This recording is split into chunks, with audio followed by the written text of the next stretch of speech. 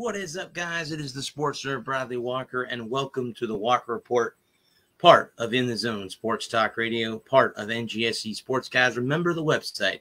It's NGSC Sports for all your current sports content. Welcome in. Happy Thursday, everyone out there.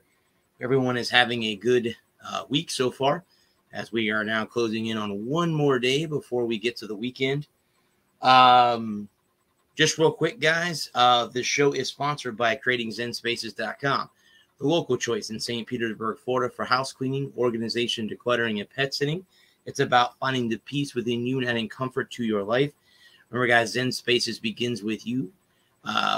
Be kind to yourself and one another. Guys, real quick, on the bottom of the banner on the screen, if you're wondering, we do have an official Instagram. Please go over there and follow us on Instagram. It is the Walker Report _official. And anybody who wants to give us any sponsoring or any kind of help with getting the podcast out there, the email address is the Walker Report _official at gmail.com. So head on over there. Anything like that will be fine. Again, it is in the comments and stuff like that. Let me bring on, guys, my two esteemed co-hosts this evening. Gentlemen, good evening. Hello there. Good evening. How's it going? I don't know who this is because, once again, they don't show their name. So whoever this is, thank you. We will keep up our good work. I don't know who that is. Thanks for the compliment, though. We kind of went through this last week, guys. Please try to make sure you put your name in there. So Go in there. Go in the description. And that's better. Oh, I see what's going on here. I'm getting feedback. Go in the description and click on the StreamYard and give it permission. Yeah. And you're good to go. I just want to be sure I was straight, instead of like a crooked angle. Good Lord. Yeah. But how's it going, guys, so far? It goes pretty good. All right. Good. Well, we are on the precipice of Game 5 in the Eastern Conference Finals. You know it. So that I'm watching ESPN. Of course, I have to mute my TV because I can't have anything going on in the background behind me. But guys, I mean, we have. It's Kevin. Okay, thank you, Kev. We appreciate it. That's Kevin Dixon. Yeah, that's the guy that got me started on this whole. Him and Ralph both were inspirations to me. Yep. Same. But guys, I have Formula One, IndyCar, NASCAR. I mean, I have a lot of golf news. I wanted to touch on that. But we can touch on that later on. Yeah, because there's something I don't understand about that. You want to start the show? You want to go ahead and start it that way? We can talk about that. Yeah, because I want to know, because I didn't know until a few days ago the PGA had a rival league. All of a sudden, I'm hearing about this LIV, whatever it is, and it's based in outer space or whatever. It's this one right here. It's called Live Golf. It's based in Saudi Arabia. It is headed by former PGA Tour superstar Greg Norman is the one who is in charge of all of this. The Shark himself, and he's got not only Phil Mickelson, but Bryson DeChambeau and company, Dustin Johnson. Yeah, a bunch of guys have gone over. Patrick Reed is another one who's went over. The PGA Tour. How about Brooksy? Brooksy's going to stay on the PGA Tour. Okay, yeah, because if he runs a Bryce, like, no, I don't want anything to do with him. Goodbye. Yes, Kevin, I know this is you. I know he's a big Boston Celtics fan, so yes. Yeah, I know. We'll talk about that later. This is the new tour. The PGA Tour came out earlier this week and is suspending all of the PGA players who have this, or former PGA players that have gone over to the tour. They have decided to suspend them. So that includes everyone, with the U.S. Open coming up next week, I believe, next Thursday. Thursday weekend. The U.S. Open. I did know this. I don't know if you guys know this or not, but the Live Golf Tour offered, are you ready for this? Offered Tiger Woods $2 billion, and that's with a B, $2 billion to come over and play on their tour. Is that our money or their money? That's their money. It's Saudi Arabia. It's not. This has nothing to do with the United States. Oh, then it's worthless to hear. They offered Tiger $2 billion to come play on their tour. Yeah, and their money. In our money, that's nothing. Obviously, we know he turned it down because obviously he's not over there. So he's not. You know, he has no in collection at this time to go over there and play. Now he did withdraw from the U.S. Open, so he's not going to play next week. Smart move. I think he needs to rest and get ready for the Open Championship at St. Andrews, where he plays quite well. And you know, in July. That golf course, of course, if you guys do not know, St. Andrews is one of the oldest golf courses in the world. Yes, built back in the 1800s. I mean, it's that old. Is that 800 or 800 BC? I mean, it's AD. It's not BC. That okay, would be okay. Well, it's old, so I thought maybe it goes back to ancient times. If it was BC, that would be interesting. It would be. Just a joke, folks. Just a joke. It's the oldest continuously active course in the world. Right. Yeah, it's. I don't know if it's the oldest on the planet or quote. It is the oldest on the planet. Okay. Yeah, I just looked at it. It was. Yep, it's the oldest. Can I explain why is there an issue in the golf world? I could tell you the one issue right now why they're doing this. It's called money. It's called money, ladies and gentlemen. Of course, moolah. It's called money. And they're making more money over there right now than they are on the beach. They offered just like women's basketball. Yes. $2 billion, for example. Thank you. $2 billion in Saudi dollars, the real, is half a billion US. Yeah. Really? $500 million. There you go. So there More you than go. I thought. 533 million and some odd change. Yeah. I thought it was a lot lower than that. You go. I thought it was like about $5. But again, that's what I'm saying. They're going over there because they want more money. Yeah. As with every athlete, that's what they do. Everyone. There are very few athletes in any sport that stay with a team or an organization because they don't do that anymore. Now it's where they can get paid the most. And you know what? At the end of the day, guys, I don't blame them because guess what? When it's over, it's over. For example, if we had a battle between In the Zone and NGSC, whoever offered us more money, I'm going there. And that's why I'm damn straight when I say that. Because whoever's offering us more money to do this, I'm doing it. Sorry. I mean, that's the way life is. Unfortunately, that's how sports has become. But that's how it's always been. That's the way it goes. You know, that's just the way. That's the way it's always been about the money. You know, you say it's a business. I say it's what about loyalty? Doesn't that mean anything? Not loyalty. Who gives a? Yeah, so I don't think there's loyalty anymore. No, there's no that part. There's no loyalty. It's about where am I going to have the best opportunity to succeed and achieve the goals that I have for myself. And where can I, where am I going to compete for champions? If I can't compete for championships, I want to get paid. Right. Right. I mean, but it wasn't always like that, though. It's always been like that. Are you kidding me? Maybe the last 30 years or so, but not when I was young. Come on. This is only because there wasn't because the big money wasn't there yet. But it is now. I mean, now it was Bill Namath in the 60s. I only give out donuts. I'm sorry. I don't mean to interrupt, Adam. I'm laughing at this comment. I'm sorry, buddy. Go ahead. I'm sorry. I don't mean to laugh in the middle of your comment. I had to laugh. But Joe Namath demanded $1 million a year. Right. And they lost their minds in New York. How can you $1 million and a new car? Oh my God. It's always been about the money. It's always been about the fame. And Broadway Joe, it's always been about making more than the next guy. Correct. That's why he left for Los Angeles. Correct. Let me give you guys the list of the 17 players who have been suspended. so far. I'm pulling up the tweet now. So here are the 17. Now, a lot of these guys have already resigned from the PGA Tour. So here's the list. Sergio Garcia has resigned his PGA Tour membership. Wow. You have Taylor Gosh. Brendan Grace has also resigned his membership.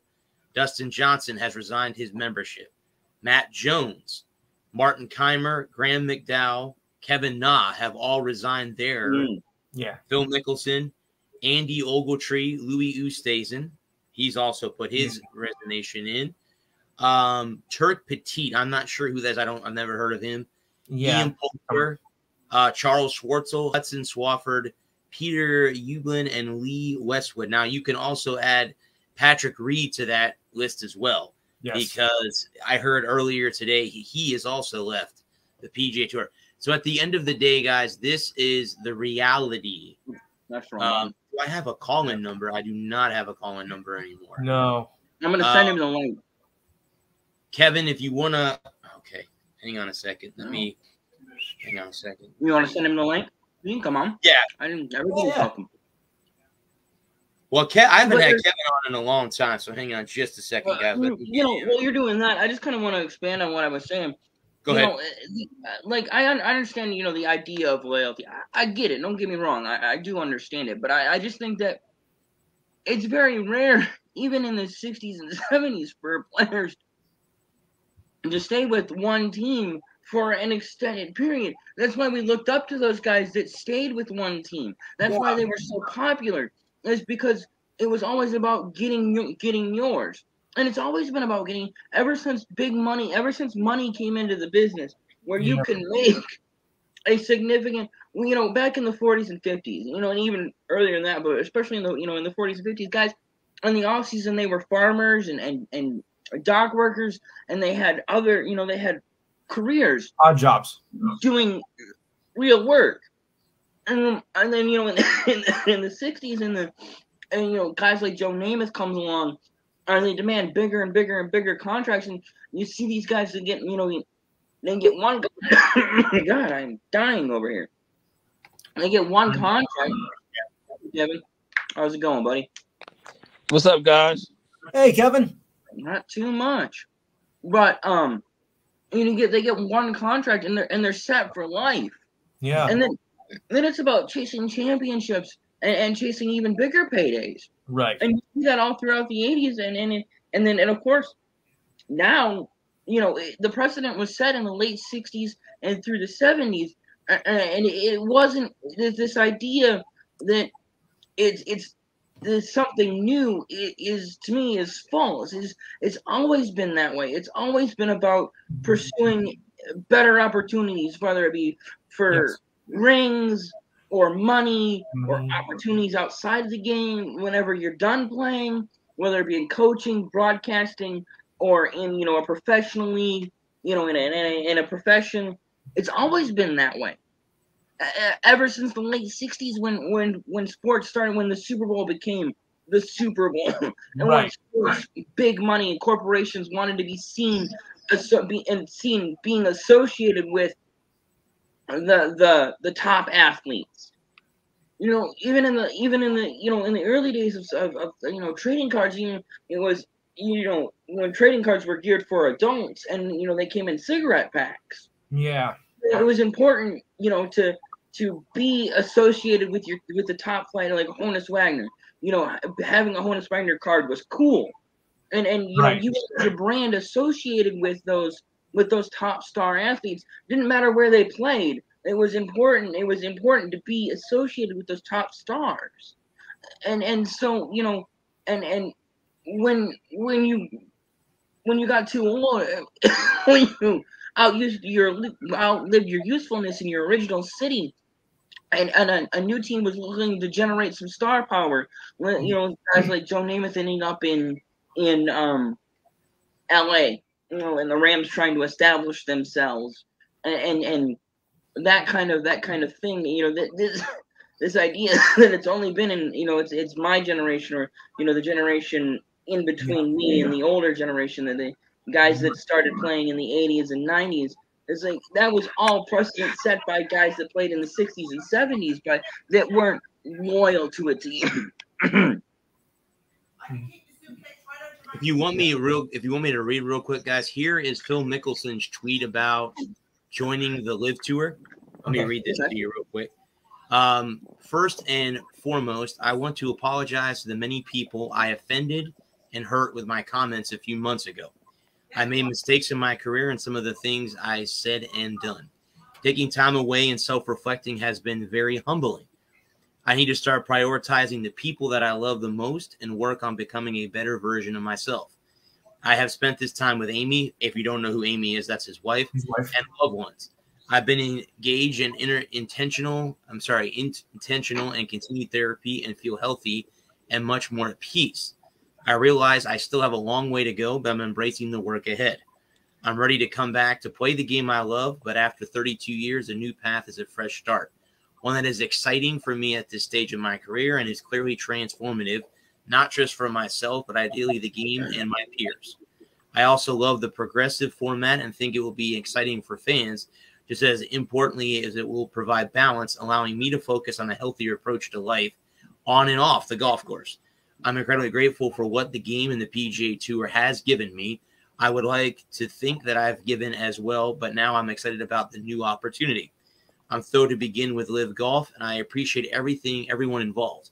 I also intend to play the majors. I fully realize and respect some may disagree with the decision and have strong opinions and emphasize with that. I have renewed spirit and excitement for the game. I'm incredibly grateful for the support of my fans, partners, friends, and peers. And I hope in time those sentiments, relationships, and support continue. So that's Phil's perspective, kind of tweet about what is going on with him going to that tour. It started today in London. That's their first tournament, was in London, England today. Okay. So that's where they started. Right. Like I said, they offered Tiger $2 billion. That I read an article. Tiger, of course, turned that down because I think if the PGA Tour was to lose Tiger, that's bad news. Maybe. That's the PGA Tour would be in big trouble. That'd be if Tiger goes, and they're in big trouble. Hey, Bradley, let me ask you a question. So, what caused these guys to leave the PGA Tour? Because I mean, are they not getting endorsements as well as not getting paid? I'm just because this came out of nowhere. I read it today, and I'm like, who is Liv? And I'm like reading this. I'm like, what is going on? Then I seen it on ESPN. So now I'm kind of questioning this stuff right here. I mean, it is. I mean, you would think the PGA would like the competition, but again, I'm just trying to figure out. You know, a lot of these guys got endorsements. So I'm just trying to figure out why. And then I heard that the PGA was penalizing some of the guys for leaving. I didn't know they had a contract for the PGL. So there's a lot of stuff that's coming out about this that that I got questions for days on this, because this is really something big here. You know what I'm saying? Because you're gonna lose fans as well, and every fan can't go over to Dubai or wherever and watch a golf tournament unless they can see it on TV. But I'm just kind of curious where this all came from out of the blue. It's been going for a couple of months. Sorry, man. Yeah, I think when it's all said and done, I think it comes down to endorsements. Number one, I think is that. Number two, I think it's tournament pay. I think it's when you play in a tournament. I think what they said, Kev, even if you finish last place on the Live Tour, you're going to make $125,000.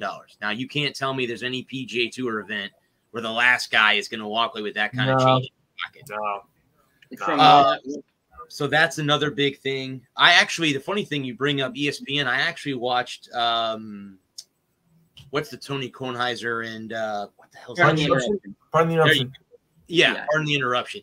And they actually talked about that. It was like the second topic they brought up on the show today. Obviously, number one was the NBA Finals, but they were talking about how Tony said he watched it on TV today. It's a different way that they look at golf.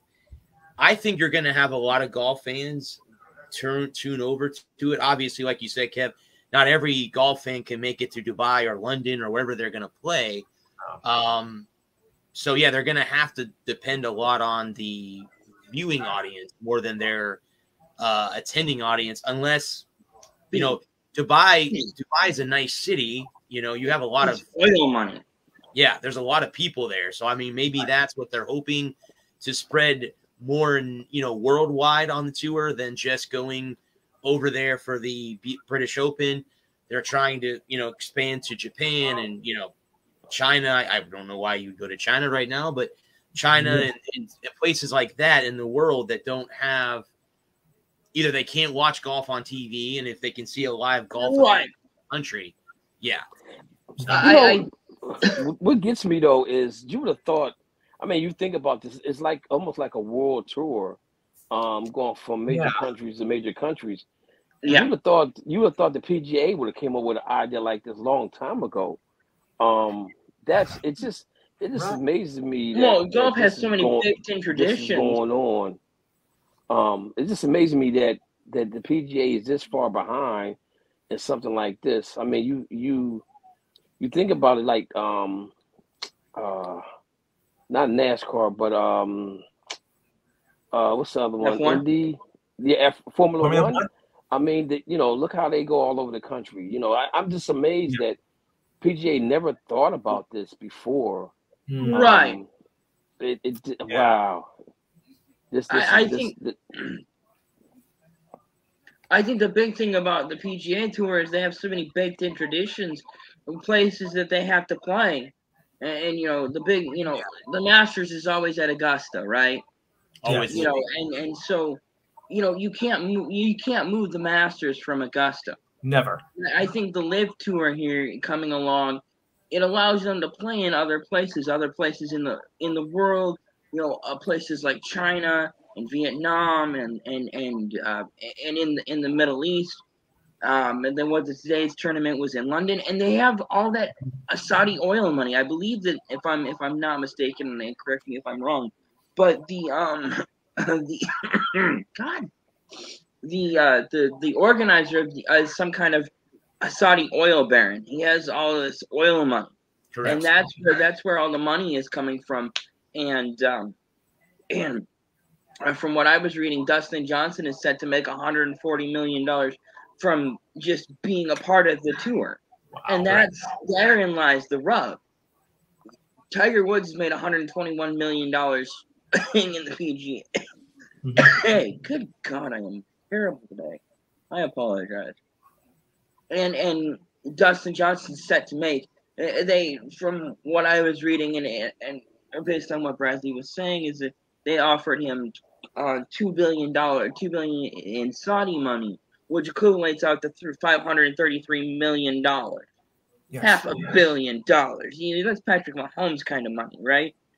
You're looking at top flight NFL player money. There's a lot of money being thrown around, and it again, you know, like we were saying at the beginning of the show, it all comes down to dollars and cents. If NGSC and the forgive me here, who's the other one you were saying? That's Kevin's. Kevin's right. Yeah, if you guys got into a bidding war for the show, and whoever offered us a better deal, you know, it's a better deal, more money, better time slot, you know, more opportunities, whatever is the incentive that brings us over, and generally speaking, it's going to be money, you know, and these rich Saudi oil barons have money to piss away, and so they're going to spend it. You know, you can't take it with you, might as well spend it. Yep. Yeah. Well, that was the mistake that the Egyptian kings made. You know, they went in their tomb with all their gold, so you can't spend it when you're dead. You know, so yeah. Right. Exactly. And you know, it's building a legacy. You know, it's having something to pass on to your family, your kids, your grandkids. You know, if this thing, you know, you think about how long the PGA has been around. It's been around, what, 80, 90, 100 years now? Something like that, yes. And that's a legacy. It's a legacy that the founders of the PGA were able to pass on to their kids and their grandkids and now their great-grandkids at this point. and maybe even a couple greats down the way. And so, you're looking, rich guys you can only buy so many Audis. You can only own so many yachts before, a yacht is a yacht is a yacht. How many guys own a professional sports team or league? It's creating a legacy, and I think that's really, I think that's what it's about at the end of the day is creating a legacy that you can hand down to your kids. That's not just being a rich ass oil baron. But and also what I heard today is that they're going to have a minor tour, like the Corn Ferry Tour, like the PGA Tour has the Corn Ferry Tour. Right. Actually, I heard this today too. There was a college kid who just came out of college and got $125,000 to go over to live to play golf right out of college. Dude. So if you can't make the PGA Tour, so you struggle, you go to the Corn Ferry Tour, you make jump change, and you go right there. You can make money right away, and maybe big money on the PGA Tour, because what's probably end up happening is they're either going to do something where they're going to combine them, or they're going to have, okay, well, you want to go play, because again, there's the European Tour as well, and the PGA Tour lets the players play on the European Tour. Unfortunately, the European Tour can't compete money wise with this tour. It's not even close. Not even close. Not at all. So, and all they do is play in Europe. They don't play in London, in Dubai, in Japan, the Philippines, Indonesia. They don't play anywhere there. Where this tour plans on playing around the world and bringing golf to countries that probably, at the end of the day, okay, golf is an expensive sport to play. I've been playing since I was 5. I can tell you right now, it's not a cheap sport. Clubs are not cheap. Equipment is not cheap at all. Even golf balls aren't cheap. Yeah, they're not cheap. I wrote an article for Ralph a few months ago about that. It's not a sport that is very cheap to play. It's not, and it's unfortunate because it's a great sport, and I wish there was a way that we could get a lot more people. Yeah. Even no matter where you come from monetary wise, whether you are rich, middle class, blue collar worker to poor, living paycheck to paycheck or whatever, I wish the sport was available for everyone to play. And there are ways to do it, except the problem is people watch TV, they watch the PGA Tour, they watch LPGA, they watch this tour. They think, oh, I can go out and buy the same golf clubs they do, and I'm going to be an instant tour star. Doesn't happen. Like, it takes years and hours of practice, and you got to have practice. You got to have money for clubs, money to play. You got to have all of that, and that's. I mean, I'm playing this weekend at Disney, but what I'm saying is, it's hard, and I wish the sport was more. This sport, and hockey's another one that's really expensive too. I wish that there was more of an opportunity for people that don't come from money, given the opportunity to play sports like this. They're more accessible. There are programs out there that try to get youth, or as people get older, they bring them in. But at the end of the day, it's hard. It's just an expensive sport. And so it's generating excitement. Yes, in the game. Because you can offer somebody, if a 12-year-old isn't excited about the game, it doesn't matter how many times you get them up at 5 a.m. to go hit drives. If they don't care about it, they're gonna quit. They're gonna quit.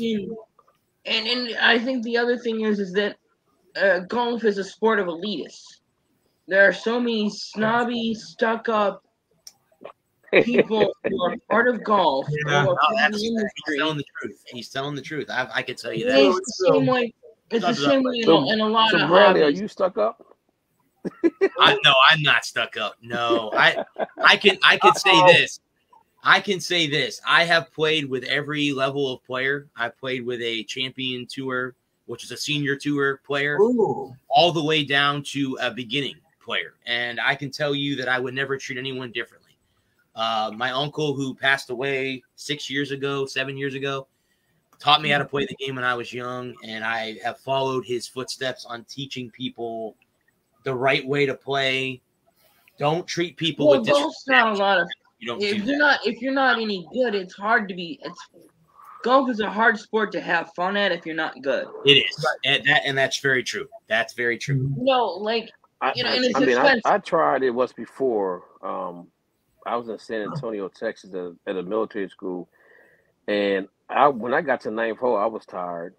Mm-hmm. I said, I'm tired of chasing this doggone ball around. We didn't have no cart, so we was walking. So when we got to the 9th hole and it was beer, I said, I'll meet y'all at the 18th because I'm done. Yeah. Yep. No, he's not wrong. He's not wrong. Right. I only play 9. I drink 2 beers, smoke a cigar, and I go into the clubhouse and keep drinking. That's how I play 9 holes. If I break 90 on 9, I'm happy. You bring new tumbler some holy moly, Right? Sorry. I play. I'm not a big fan of I'm not a big fan of what is the hell is that shit called now? Mini golf. It's not. I suck at putting anyway, so why would I want to play? I don't. A whole 18 holes of putting. If I'm gonna do that, I'm just gonna go to the driving range and hit the ball as hard as I can. And that's me. If I'm not playing 18 or 9, usually I play 9 because it is cheaper. It's cheaper to play 9. Right. And it's a lot more fun, and being, over 21, I can drink. So get a couple beers from the pro shop on my way out the door and smoke a cigar on the course. And, I have a good time. And then when the 9 holes is up, I spent like $80. If I, at the time I had clubs, so $30 for a round, $30 for 9 plus cart and, and, 20-25 for a couple beers and a cigar, and so I had a good time. No cigar. But other than that, and there's such a level, if you don't spend $5,000 on new clubs every year, are you really even playing? You might as well not even bother putting your pants on in the morning. You're not gonna put the effort. Forget it. That's what I mean by the elitist mentality. It's prevalent in all those hobbies, hunting and fishing and model trains and just in models in general. If you're not spending $10,000 every year on the hobby, you don't actually care. No, not really. And kind of the point that I was making was that if you don't, it's so hard to get it. If you get your 12-year-old son out there or daughter, and they are having, they can't hit anything, they can't square anything up. Everything's left or it's right or it's water in the woods, and it's spending 10-15 minutes looking for the ball, and then not finding it, having to take a drop, and now you're costing yourself. Now it costs even more money because you lost 12 balls and you only brought 10 with you. Yeah. I've had rounds like that with people I've played with. And now it's not fun. Don't bring it up. It's not fun. And young people and how fast paced this world is right now. Yes. It's everything is instant. And golf is not a fast sport. Golf is it's very deliberate. You play golf deliberately. And slow and steady is how you play golf. Right. Get up, yes, it's very and the world is not set up for that kind of patience anymore. Everything is right now, and it's not young people. It's not the fault. It's just the way the world is right now. Everything is built around. Everything the world changed when pages were invented. And instant communication, and instant knowledge. The ability to look something up in a second and know, and just know right now. And the way golf is played is you hit the ball, right, and then you wait until everybody else hits the ball, and then right, you go and you find your ball, and then you hit your next shot. Mm-hmm. And you could, if you're playing in a 4-man scramble, let's say the 4 of us are playing, and we're playing best shot. All 4 of us hit off the tee box, and we go to that, and let's say Kev had the best shot, so we play from Kev's ball. Everybody picks up and play from Kev's ball. Well, we go over to the match. We don't know we won't know who has best shot until we get up there. And so when you're trying to tell a 13-year-old to be patient and to wait and let everyone else have a turn before it's their turn, before it's time, they had their turn, they were the first one to hit. And now they have to wait, where everything else is so instantaneous in their life. You can skip through anything. You don't have to wait. And it's just the way the world has been set up now over the last 20 or 30 years. And getting them to be patient, the other sports, soccer being a prime example. Soccer is always, it's always going. You're always doing something. You're running there, you're running here, you're running there, you're running over there, you're running here, you're running there, you're running over there. Even if you don't have the ball, you're still moving, you're still engaged. Football. Even if you don't have the ball, you're still engaged. You're trying to get yourself open. You're trying to make a block. Baseball is kind of in that same ballpark with golf. If you're not batting or pitching, you're batting, pitching, catching. You're waiting on the ball to come to you, or you're sitting in the dugout. Yeah. And so to get young people involved in sports that aren't fast-paced like football or soccer, it's very difficult. Or hockey. Because, especially now, because hockey is just too damn expensive. If you don't live if you don't live in Alaska or Canada, Michigan, Maine, Wisconsin, Minnesota, where you can play for 20, you go buy an $80 pair of skates, $25 piece of a stick for $50 at the local resale shop that has a handful of hockey sticks available and a pair of gloves. If you live in Florida or Tennessee or New Jersey, where there isn't a lot of pond hockey available, when you have to spend, you have to have a full kit. It's not like in the 60s and 70s when you and your buddies would a $40 pair of skates, a $25 stick, a literal twig, as they were called back in the day, twig, and some old newspaper wadded up and stuffed in your pants, and half a dozen buddies. It's hard to get people engaged in sports because it's so expensive, and if you're not buying the latest and greatest and the newest, you're looked down upon by the snobbish elites. But by the switch of backgrounds, I think Bradley would like to move on. Yes. My fault. I was gonna talk about obviously last night was Game 3 of the NBA Finals, but I guess between the Warriors and Celtics, obviously those are two of the original teams in the NBA. Warriors are not. Because they were in Philadelphia, so correct. They are. Yeah. Do you guys see that the Celtics had the rim two inches higher? I did see that. It was a little bit too high, and they made them move it. Move it down. Yeah, that was interesting to say the least. To kind of, I watched the beginning of the game. Obviously, the reason why Boston is winning games is because they can play defense. You got Marcus Smart and Jason Tatum and company. They play defense, and Draymond Green only scoring 2 points. That's not going to help the Warriors. He's got to be more. Can someone tell me what his wife got so mad about last night? Oh yeah, are we allowed to share that on the air? I mean, does it involve anything that we can get in trouble? It's just the F word. Oh, is that what it was? Yeah, they were chanting "fuck Draymond Green" all night. Okay. I wasn't sure. Yeah, I saw her tweet, and I wasn't. She was mad because she had her kids at the game, and they kept chanting it all night long. Yep. It's Boston. What do you expect?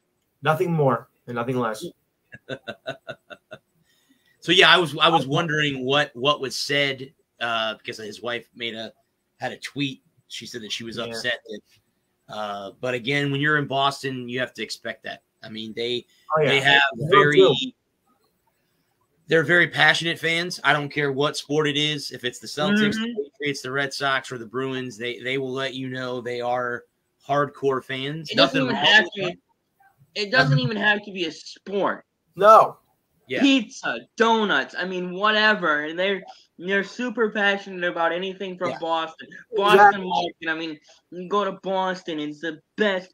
Your loggers too. Your beer loggers. Because remember, it's from Boston. Wow. Yeah, definitely. I had to do it. I mean, they're very passionate about everything from their area. Even beer. Well, here's my question. So Steph had an injury. Is he going to be ready for Game 4? Yes. I haven't heard anything about him being out. It's been confirmed. He is going to play in Game 4 tomorrow. Okay. He is going to play? Yep. He is going to play. Okay. I just want to make sure. I think there's an injury to him, but he's going to try to play through it. Okay. Yeah, because he said that he injured the same ankle when he came to Boston before, and he set out for the rest of the season for that. So I think it may be more serious than what he's giving on. But I think he'll probably try to play. What is you guys' opinion so far on Klay Thompson since he's come back from his injury? I think Klay's going to have a great game Friday night. He found the groove last night in scoring. Hopefully he can do it again. Because without him, Curry has no help at all. It's not. It don't look good. And you know, Curry looks tired, man. Them guys are he does holding his shorts last night, and they look tired, man. And they're gonna need not because I'm a Celtics fan, but they don't look really good right now. And then they have that third quarter that they really do dominate. But then the fourth quarter, they're really slowing down. Right. Yeah. Yeah, they got it down to, it was 80-82 at one point, and then Boston finally put the clamps on it and walked away with it. It's just Boston was shooting better last night. Boston outshot Golden State. Definitely better than Game 2, that's for sure. And I think I said Warriors in 7 the whole way. I think it's going to go back and forth the whole time. Yes. Well, see, and that's the thing too. Boston hasn't been able to win 2 games back to back. They dominate, and they. I don't know what happens again. Maybe it's exhaustion at the time of the season. I know they talked about last night on the broadcast before on NBA Countdown on ESPN. They were talking about shortening the season, possibly shortening the season or changing the season. I'm interested to see what they're going to do. I mean, obviously, I think they have the best commissioner in all of sports. I really do. I really think that he's the best out of the 4. With the way he runs his league, he's done a very good job with keeping the league. I mean, if there's a way of saying this properly, keeping the league clean.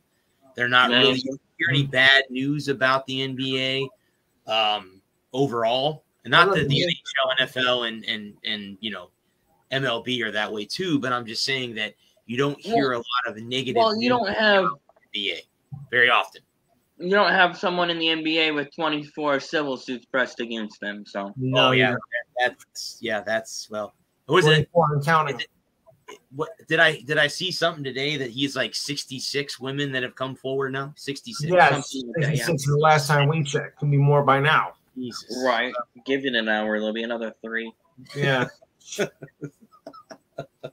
So the NBA guys, it goes back Boston tomorrow night, game number 4 with the Celtics up 2-1. If Boston does win, they'll go back to San Francisco up 3-1. I think obviously game 4 is huge. Every game's huge, but if Boston wins tomorrow night, that's going to start to get interesting too. Game 4. Boston, I just don't see the Warriors coming back from 3-1. No, it'll be just too demoralizing. No, Boston did it. I had the Celtics at 7, so we'll see how that ends up playing out.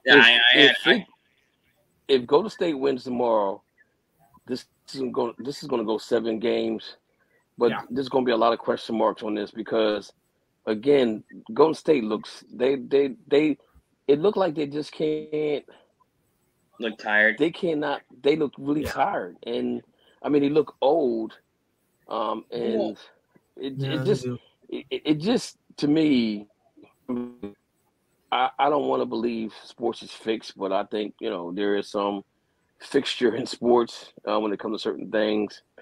But if Golden State wins that game and if it's a blowout, then I'm like, yeah, it's going to go 7 because now it'll go back to Golden State.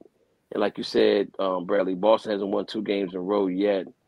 But they haven't lost 2 games in a row yet. So it's going through it's the same format as before. So if Game 7 would be in Golden State, then the odds would be for Boston to win because it'd be the opposite game of them losing it.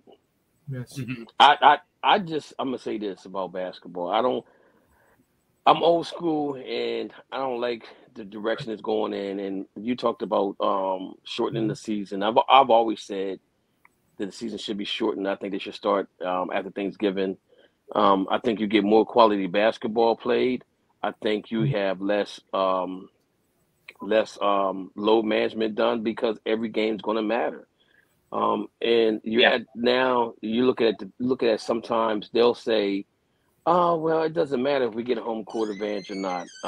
But I think it matters now in the playoffs that you get that home court advantage because if it is a Game 7, then you get that game at home. And you think about what Milwaukee did, the game they gave up so that Boston would have to play Brooklyn because they didn't want to play Brooklyn. And they ended up with the home court advantage in Game 7. I guarantee you Milwaukee, if they rethought that, they would have thought twice about that and might have won that game that they needed to win. So I think it does matter. I don't think they're going to shorten the season.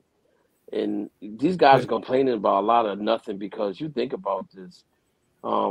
82 games, you have very few most teams, the most back-to-backs they may have during the season may be 20. Okay? They play almost every other day. Then All-Star break, they're off for a whole week. They got their own personal planes. They got their own chefs. They got their own workout partners. They got everything they need to be good at basketball. Where you think about guys back in the 60s and even the 70s and even the 80s, they had to fly on a plane with other people or they had to ride the bus. They played back-to-backs and they didn't have the facility that these guys have now. They don't have the knowledge. They never complained about it. Calvin Murphy, I remember he had a concussion, he played with a helmet on. I remember Joe Henderson had a neck brace on playing basketball in real games. And I'm like, you guys have a hangnail and you don't want to play. Yeah. Well, I was gonna say, Kev, do you think that the game has gotten softer? Because I remember my favorite player is Reggie Miller. And during that, with the Knicks and the Pacers, with Jordan, obviously with the Bulls and all that stuff and that run that they had with the 6 championships. And then you had Kobe. And then kind of changed when Kobe came in, the game kind of changed, and now it's changed again, where now I think a lot of times now they rely more on the 3 ball than they do a center. You don't see Shaquille O'Neal. You don't see Kareem Abdul-Jabbar. You don't see guys like everybody that. Can shoot. Yeah. Everybody can shoot. The game has exactly changed because the center position has changed so much because everybody can shoot. Because everybody grew up wanting to be Kobe. Right. You can, I think, and if you're not if you're under, if you're 6'5" to 6'8", you gotta have a jump shot. Otherwise, you're not making the NBA. You got to be able to shoot. That 3-point line is kind of. I think the 3-point line is kind of hurt the NBA because everybody wants to shoot the three, and the analytics says the more you shoot, the more you make. Just if you think about was last year, I think, or year before last, Houston shot like 30. They missed like 34 threes in a row in a playoff game, and you'd have thought at some point in time, them guys would have just said, "Okay, let me shoot a 2," but they kept shooting threes. And I think that really hurts the game of basketball now because the majority player on your team can probably shoot the three, but can they shoot it at a high rate? If you're not shooting at 38% or above, then you need to question your shot selection. Yes. And I'm gonna say one more thing about this. So as a basketball coach, I should tell my girls, I was like, yo, if we're up 9, shoot the 2 because that means we're up 11. So mentally, in high school basketball, mentally you're down by 11 points. So when you're down by double digits, they look at it like it's really hard to come back. But if you shoot a 3 and you're up, if you shoot a 3 and you're up by 9, you miss, and they go down shoot a 3, now you're up by 6. That changes the whole scenario of the game of basketball. Yes, and nobody really thinks of it like that. But if you really think about it, that shooting a 3 really turns the game around for the opposite team that misses or makes it.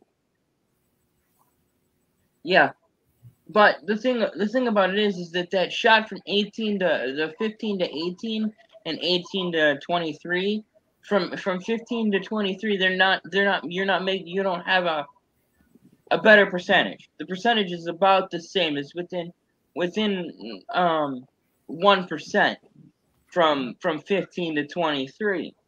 So you might as well just shoot the 3 because if the 15-footer, the 18-footer isn't going to go in anyway, you might as well shoot the 23 because if that one goes in, then you're going to you get an extra point. And so that's what the Spurs were doing. Let me ask you a question. So if you're shooting a 3 and if you're shooting the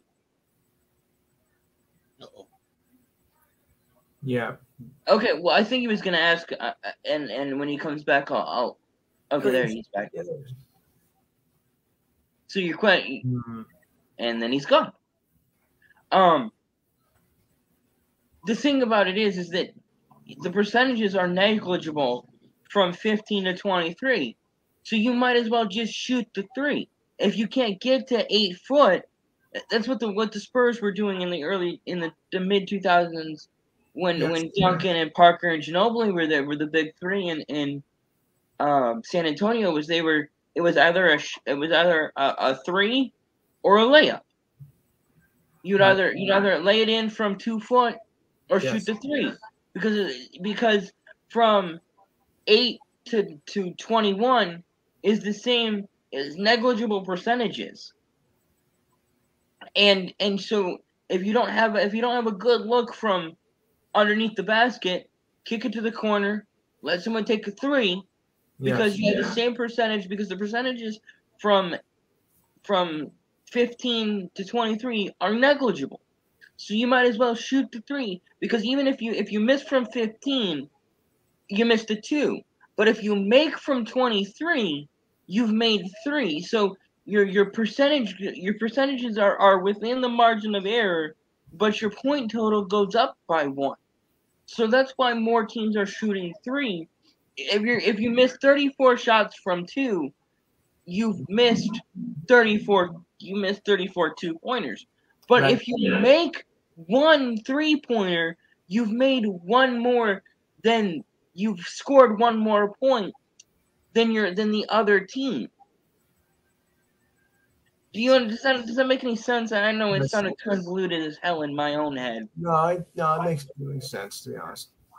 If you shoot 20 shots, right?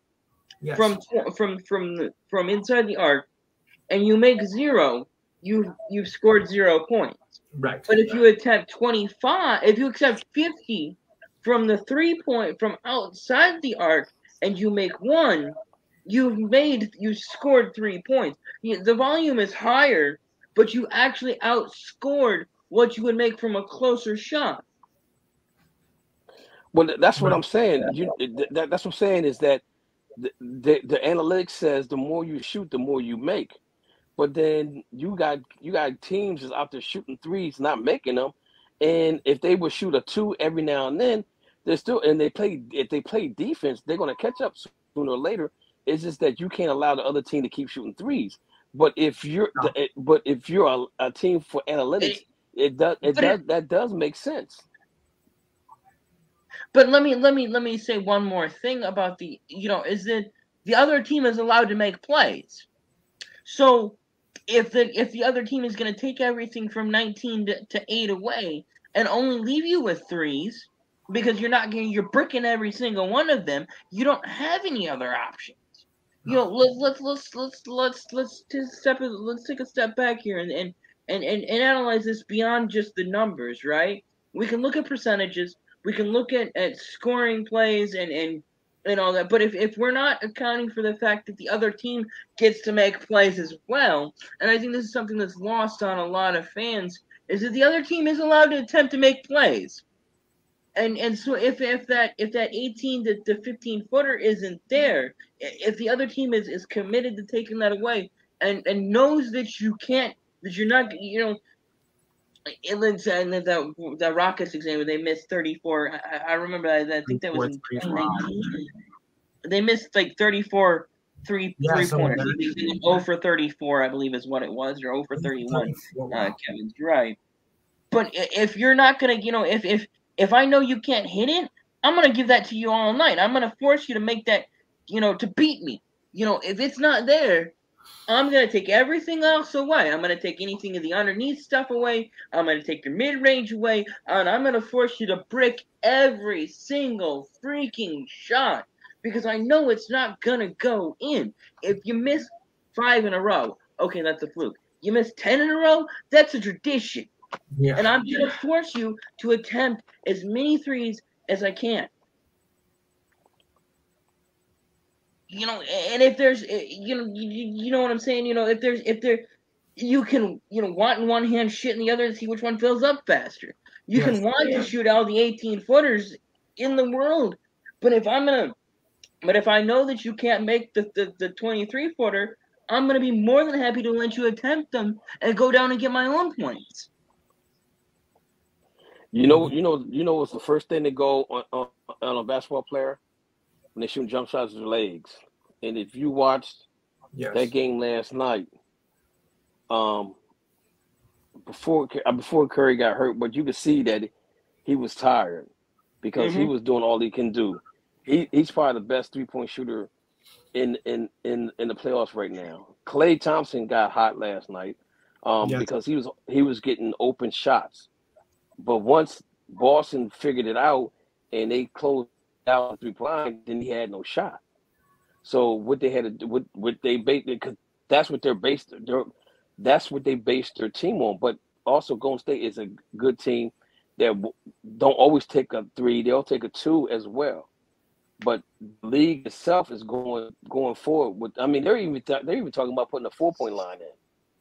Which is nonsense in my opinion. I don't think that would work. Yeah, I've heard some people kick around that idea. Not very smart, if you ask me. I mean, the 3-point. I mean, that has become a bit easier in recent years. They moved it back a little bit, then moved it forward, then moved it back. Where would you throw the 4-point line? That would be that'd be too difficult to make. Hey, guys, it was good talking to you. My wife walked in the door like she wanted something, so let me go find out what she wanted. Because I always get the last word, yes, dear. That's the right word right there. That's the right word. For coming on. We appreciate it, man. Yeah.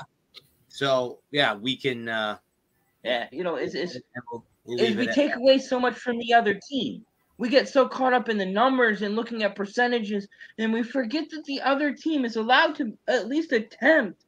Is at least allowed to attempt to make a play. You put the baseball background up.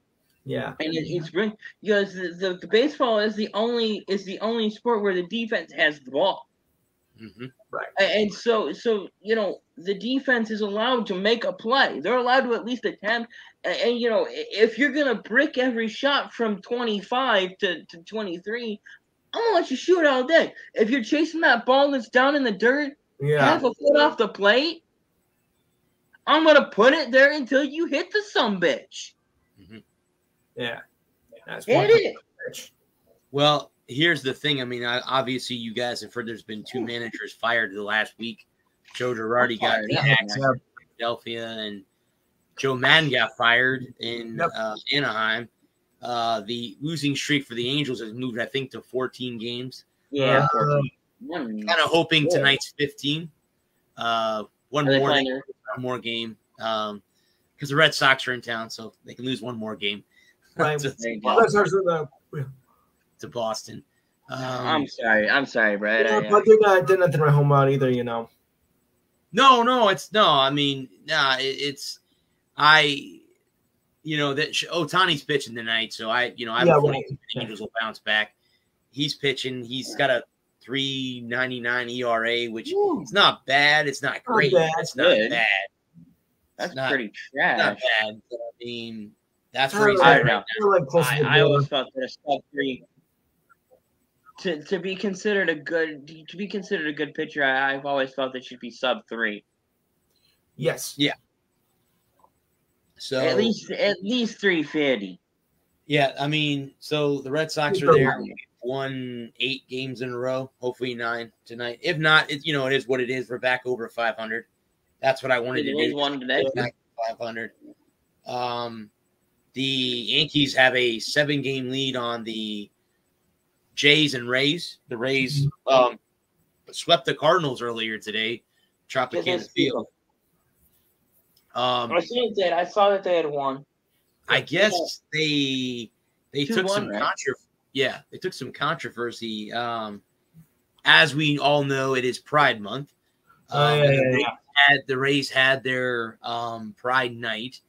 I guess there were 5 players that did not wear the patch that the other players wore due to their religion, and their faith. So again, I'm not getting on here to be political or anything like that. We don't keep we don't do politics on this show.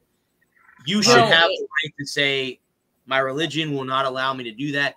Not that I'm against it, but my religion does not allow me to do it, and leave it alone. Yeah, I kind of feel like if the manager of the Giants is allowed to protest and not come out for the national anthem, it's all fair. Either all of it goes or none of it goes. Because if these guys, I don't agree with them. I disagree with them completely. I'm of 2 minds because Pride Month is stupid to me because being gay isn't an accomplishment. How can you be prideful in being gay? It's just what you are. Mm-hmm. I get the whole idea of wanting representation and not wanting to be beaten for being gay just because I'm gay. I get that. But being gay isn't an accomplishment. Being gay isn't something you've done. No. It's just what you are. And I get representation and not wanting to be assaulted and insulted. And I'm not trying to insult anyone at all. I think being gay or whatever, it's whatever. You're not trying to sleep with me, so I don't give a shit. And if you are trying to sleep with me, well, call me.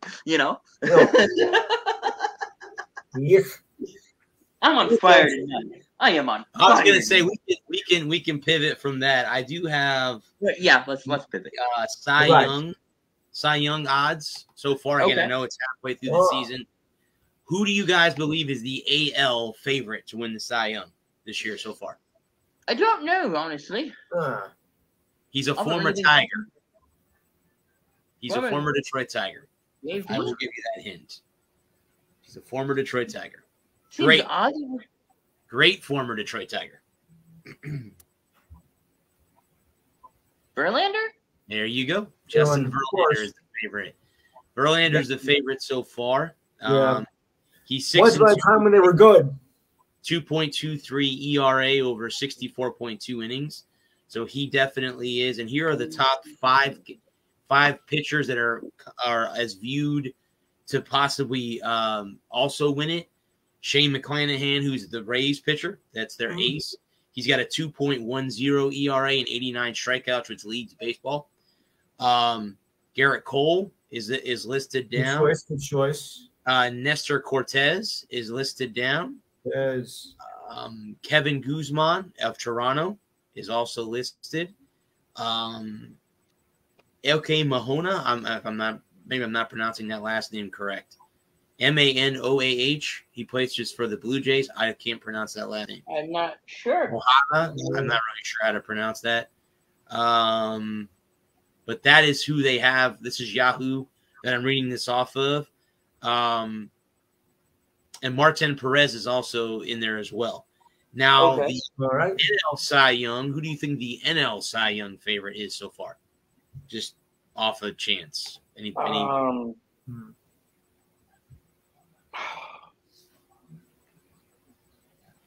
will give you this. He plays in the NL Central. So I'll narrow it down to that. Plays in the NL Central. I'm going to go a complete shot, 100% shot in the dark. Probably wrong, because I'm usually wrong. Adam Wainwright. I'll go Wainwright, too. Adam Wainwright's a good one, but that's not the correct answer. It's Corbin Burns, the kid from Milwaukee, is the leader so far. Yeah. But let me see who the contenders are. These are the contenders. You have Joe Musgrove, Sandy Alcatron. I think he pitches for the Marlins, if I'm not mistaken. Yeah. Carlos Rondon, Pablo Lopez, and then you have Walker Buehler, Zach Wheeler, Max Frey, and Zach Galen are all also listed down. Jacob deGrom would have opened the season, but he's hurt.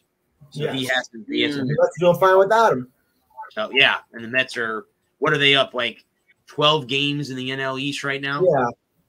They're blowing the Braves out of the water right now so far through in the season. Didn't need to pay him.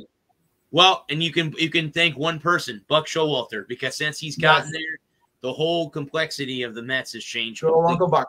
Well, the Braves didn't need to pay Freddie Freeman.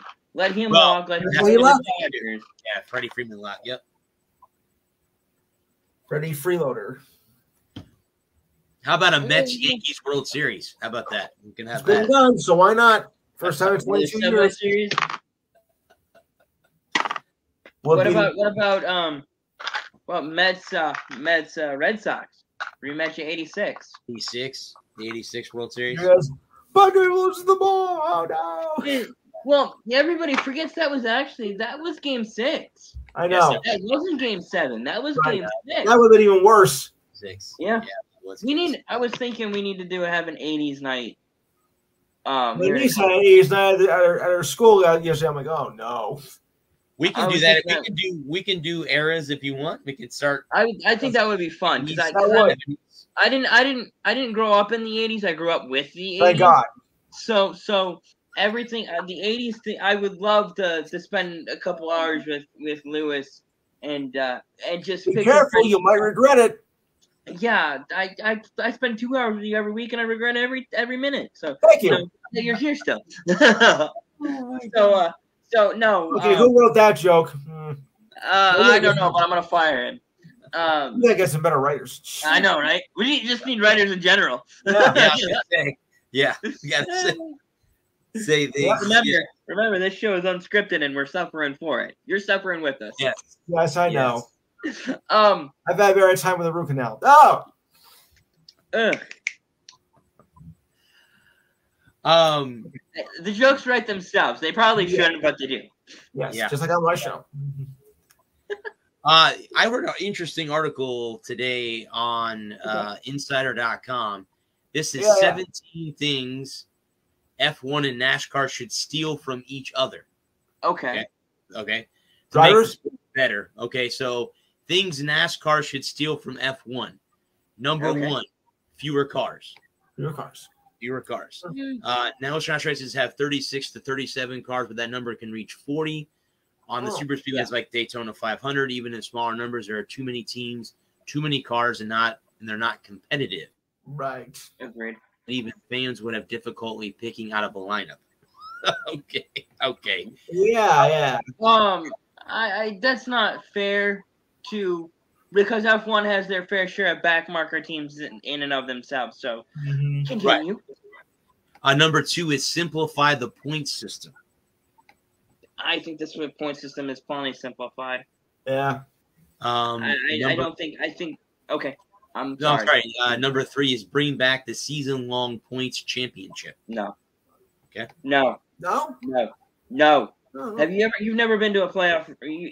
Go. No, to I haven't. Go to Dover. Go to Dover.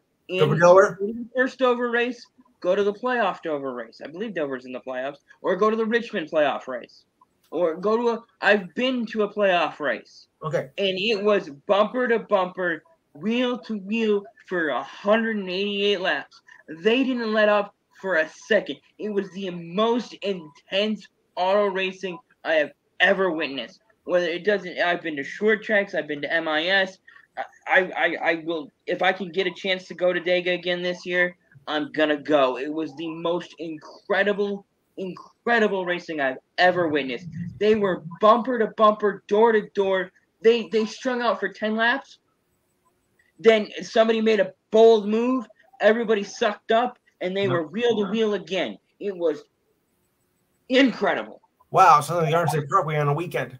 Oh. Yeah, number 4 is improved race broadcast. It says F1's graphics are cleaner. What's that? Can you repeat yourself, please? Improve the race broadcasts. Yeah. I guess making logos a little bit better. I guess I'm not sure how you do that. I like the Fox. I like the Fox guys. Number 5 is shorter races. Yeah. Nope. F1 races are often 90 to 100 minutes. It cannot exceed 2 hours. Number 6 is podiums. I don't know what that means. I don't know if that's a podium. 1, 2, 3. The top 3 top 3 finishers get on. Are considered the top 3. Right. Are the podium winner. You know, they end up on the podium. Make the drivers and teams more recognizable. NASCAR has a sponsorship problem impacting its fan base. Number 8 is different tire compounds. I think we talked about that the other day. Number 9 is better scheduling. One thing that has made F1 easier for American fans is to embrace. Look at this. We got. I thought you couldn't come on. There, dude. Well, I got everything done that I had to get done. Cool. Hey, Julia. Hey, Lou. Yeah. And number 10 is Drive to Survive. Which that would be great. Yeah. Now, here's what Formula One should steal from NASCAR. So this is the flip side of it. Better grid is what they're announcing as the number 1 thing that F1 should steal from NASCAR. Number 2, overtime. Yeah. Yes. Number 3, throwback races. That would be interesting. I like that. Number 4, an oval track for F1. There's no way you could have F1 on an oval track. No way. Too fast. That'd be insane. Maybe Indy. You might be able to get away with it at Indy. They used to run at Indy in the 60s and 70s. In the 50s and 60s, they used to run it. They ran a companion race with the Indy 500. Number 5 is side-by-side rolling restarts. That would be cool. In F1. I'm a NASCAR. I'm a Jimmy Johnson hat on. This Born is and the bred. Jimmy Johnson 7 time. Born and bred NASCAR fan right here. That's right. No work on cars during red flags. I didn't know they could work on their cars on red flags and No. I don't think they can. It's not something I've ever. Do they do that in NASCAR or do they not do that? No. They don't do that in NASCAR. Never been able to work on your car under red flag. No. Number 7 is crank it up. Crank it up. Crank it up. No. Yeah. No, it was. That's the article right there. it was the novelty of the crank it up has worn off for me. Yeah. I'm not sure. I'm Adam. I don't think we've ever met. I'm Gerald. I do a show on here too on Thursday nights called Game Winning Sports Talk Show. Okay. Yep. Gerald's got a good show. I was on there. I was just observing. I didn't do any talking while I was on there. I will do it next week. Fine, sir. But he does a heck of a job. They were talking good topics while I was on there. They were talking about the Denver Broncos, which we could talk about later on. Yeah, we can jump over to that. If you guys want to go to the NFL. Yeah, we usually go to the NFL about now anyway. Finish the show off on the NFL. If there's anything left, then we will hit whatever we haven't gotten to yet. Okay. So here is the National Football League. We're in the mandatory 3-day mini camp that a lot of the teams have now. Tom Brady spoke today at Tampa Bay about his relationship with Bruce Arians. There was no beef. He continues to say there's no beef between the two of them. I don't know. I haven't. Being that being here in Tampa, again, I listen to talk radio every morning to and from work. And that's the biggest thing. The biggest topic was it was Tom's day to talk. And we wanted to hear what Tom had to say. So he said there was no beef between him and Bruce. He's looking forward to playing under Todd Bowles this year. Obviously, we'll see how the difference between the two of them is. But like we were talking earlier, like Gerald was mentioning, the Walmart owns the Denver Broncos. They bought the team. Correct me if I'm wrong, for $4 billion or 4.6? 4.6 billion. Okay. Yeah. It's a lot of freaking money. Yeah. Well, I wish I had half of that. I wish I had half of that. Speaking of making money, Aaron Donald and Cooper Kupp got paid by the Rams. Yes, too. Both of them sure did. Both those guys got paid. Well, that's what they were saying to the bank was ching, ching. Yeah. Yep. I don't know if we've ever addressed it on this show or not, but one thing that they were talking about is, the Rams broke the mold. And they bought a championship. Well, if they bought a championship, they just bought the future too. Mm-hmm. Yes. Because Aaron Donald became the highest paid non-quarterback in the National Football League. Yep. So he's the highest paid player that's not wearing or not a quarterback. It's not up under center. And you have, and the funny thing is that team's not going away because you got Matthew Stafford. That team just is not going away. They're not. Matthew's probably got another good 5 years left in him, I would say. Yeah. I mean, if anybody that I was happy for to see finally get a championship, it was him. I mean, he played his heart out in Detroit, did everything he could. About time. And then some. And just could not. They win one playoff game? They make it to the postseason. They made 3 playoff games, lost all 3 of them. Lost all 3 of them. Okay. Brought championships to the Rams of Los Angeles. I mean, they won one, but it was in St. Louis. I mean, this was something that LA Rams have been waiting for since, the end of the dinosaur era. Yeah, Lou, you're exactly right. They didn't win a championship. Well, almost the dinosaur era, but still. Yeah. I think the last time the Lions won a championship is when Megatron was there. They haven't won a championship since 1957. Oh, okay. Even before that. Yeah, that was 57 was the last. The Lions. They won their last title in 1957. Yeah. They won back-to-back titles in 54 and 55, and then they won their third title in 57, and then in 58 they traded Bobby Lane to the Steelers, and Lane said on his way out that he cursed the team. They wouldn't win another champion. They wouldn't win a championship for another 50 years, and that was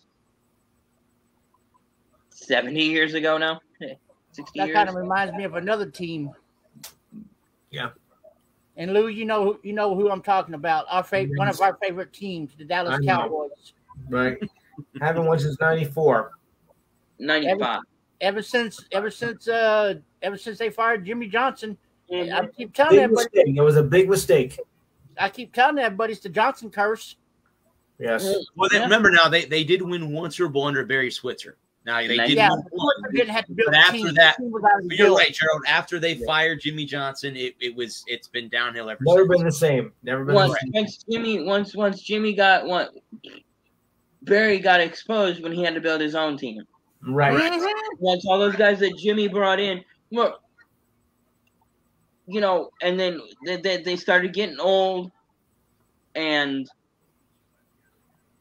they just couldn't fight. They couldn't. Michael got hurt, and Emmett was getting old, and Troy was getting old, and that O line wasn't the same. Troy was getting old. Larry Allen. Yeah, so that offensive line was outstanding. And they started getting long in the tooth. And well, Barry Switzer wasn't that great of a coach anyway. Mark Stepnoski, he was another one that got old. Yeah, and the defense, and then the other thing that hit right at that same time was the salary cap, and you couldn't just buy all the best players anymore. And Jerry hasn't been able to figure it out. You know, he's been GM, he's been owner and GM for 30 years, and ever since you can't buy all the best players, when the NFL just decided that the best thing for the league was going to be parity, and you couldn't just buy the best players every year, and poach all the best talent. That's what they did in '95. Was they got Dion, and they beat the Steelers and is it Neil O'Donnell? Was that the Steelers quarterback in '95? Yeah, and Neil throws the bad pick. He throws that pick six in the middle of the third quarter, and the Steelers never could recover. Yeah. Yep. I keep saying that Jerry Jones has dementia. He might. Maybe he does. Jerry Jones has Jerry Jones-itis. He sniffs his own farts. He sniffs his own. Okay. He's high and don't get high on your own supply. He's been tooting his own horn for 30. He thinks he's the second coming of something amazing. Because what he doesn't give Jimmy Johnson enough credit for what Jimmy did at the end of the eight. The faith that Jimmy put in Troy Aikman. In '88 they drafted. I'm not going to be able to come up with his name. But in '88 they draft the quarterback. His name is escaping me right now. And then in '89 they turn around and they draft Troy Aikman. Yeah. And they go 1-15 with Troy Aikman in '89. Mm-hmm. And Jimmy puts his faith in Troy Aikman because he sees something there. And that's when they sent Herschel Walker to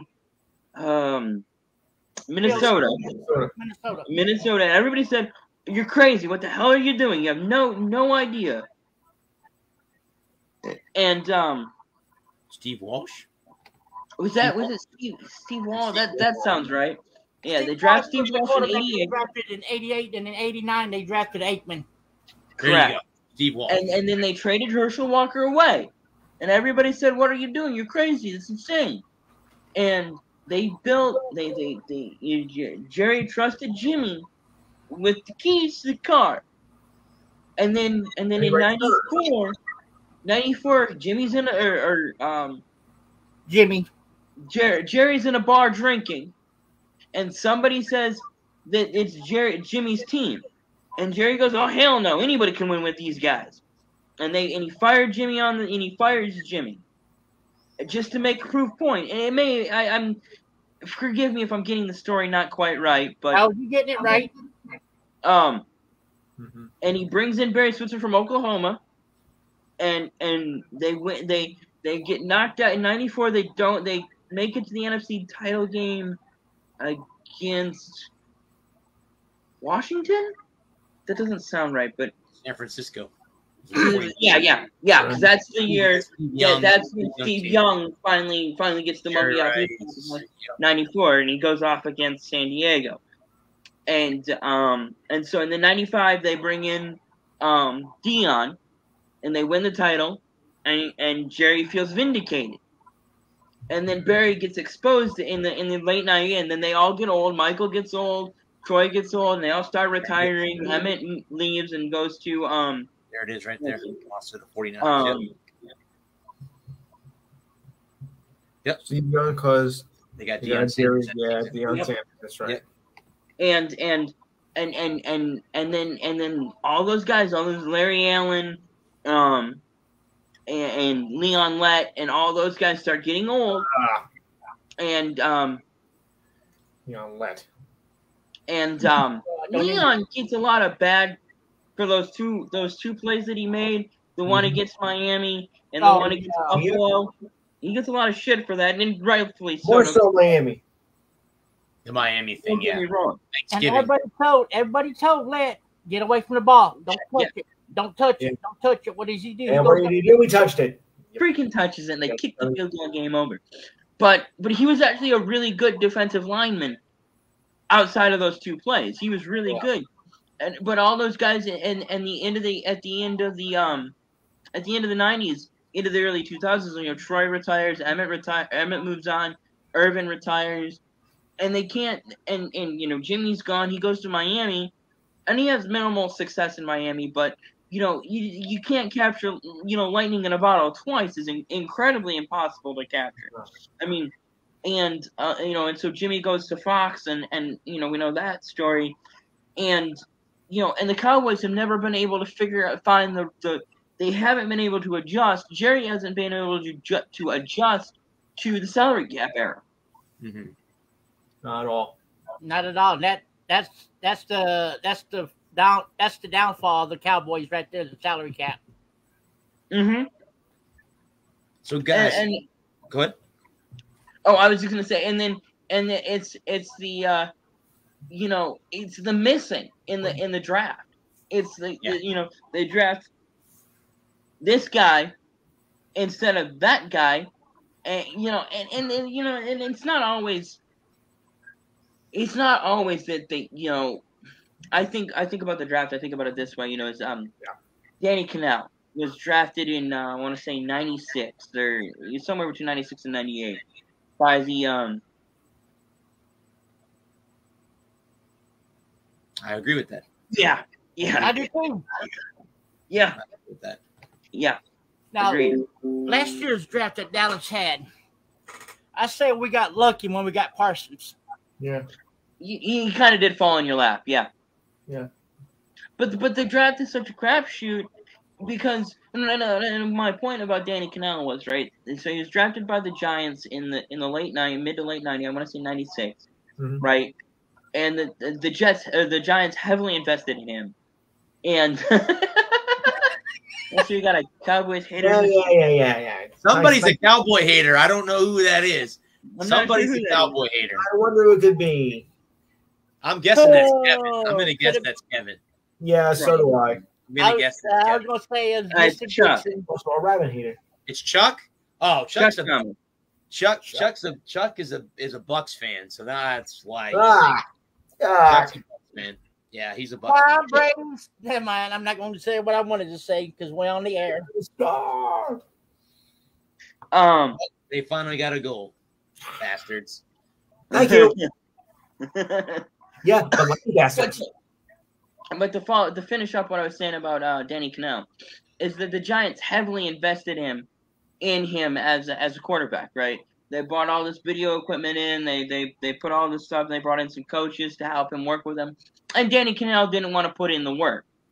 He just wanted to be a big shot NFL guy, and he didn't want to actually do the work to be in the NFL. And and so the draft is kind of it depends on who you get. Like Tom Brady was a 6th round pick, right? Some guys are a home run. You're getting Well, you would think with a 6th round pick though, that would be like, no, why are we going to waste our time with this bum? Sometimes you find a dime in the rough, like a Cooper Kupp, guy that goes in the 5th round. It's rare. But then again, for every Cooper Kupp, you have a Peyton Manning, a guy that's a can't miss guy. Right. And for every can't miss guy, you have a Jamarcus Russell, where everybody goes, why the hell are you drafting him? Yeah. Guys are bum, or the Johnny Manziels of the world. All the physical attributes, but none of the mental. Jake Delhomme. Jake Delhomme was 1 or 2 plays away from being an all-time great. If he could just clean up the mistakes, but he never could. You can't take those 1 or 2 plays away. Sorry. So there's an article, guys, on these are the 12 teams that have never won a Super Bowl, and they're ranking them by how close they are to winning the Super Bowl.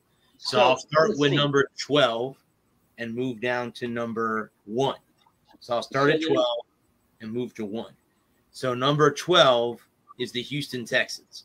So they're the furthest away. That's how they. Okay. That's kind of what I was thinking. This is the number 11 is the Atlanta Falcons. Now they've come close. Dirty Birds. Twice they've come close, and they're able to win. Close money shots and horseshoes and hand grenades. Number 10 is the Lions. Right. Number 9 is the Jaguars. Yeah. That's interesting. Number 8 is the Carolina Panthers. Yes. Okay. Number 7 is the Minnesota Vikings. That's low.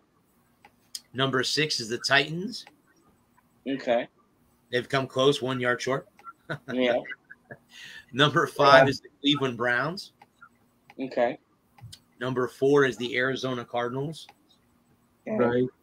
And the top 3 are the defending AFC champion Cincinnati Bengals. Number 6. Number 2 is who I think is going to be a stud team this year is the Chargers. Justin Herbert is going to go off again this year. And so who is the only team that I have not mentioned that has never won a Super Bowl? There's one team left that I have not mentioned.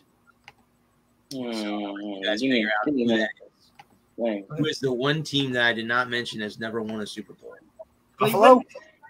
The Buffalo Bills. The Buffalo Bills are number 1 on that list. Here's the kick. My bad.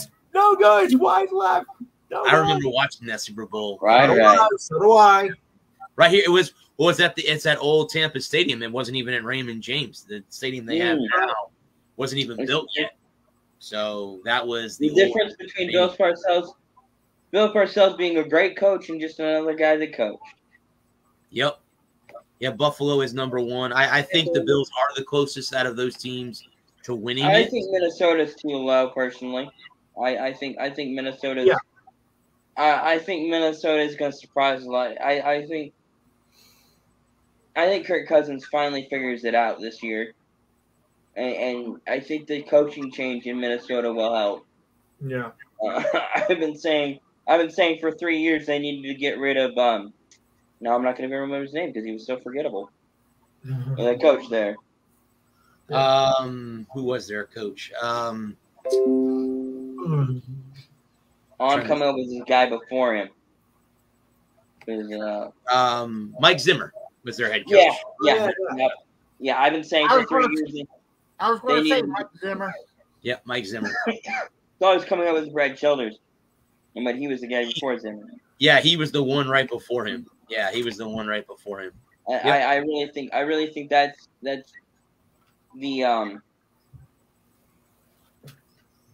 reason. I really think he's held. I think he held Kirk Cousins back. Dalvin Cook can stay healthy all year. I think they can be. I think they can win the North. Well, I mean, obviously the team they got to compete with is Green Bay. Right. Yep. Everyone has Chicago being in the dumpster or the cellar this year.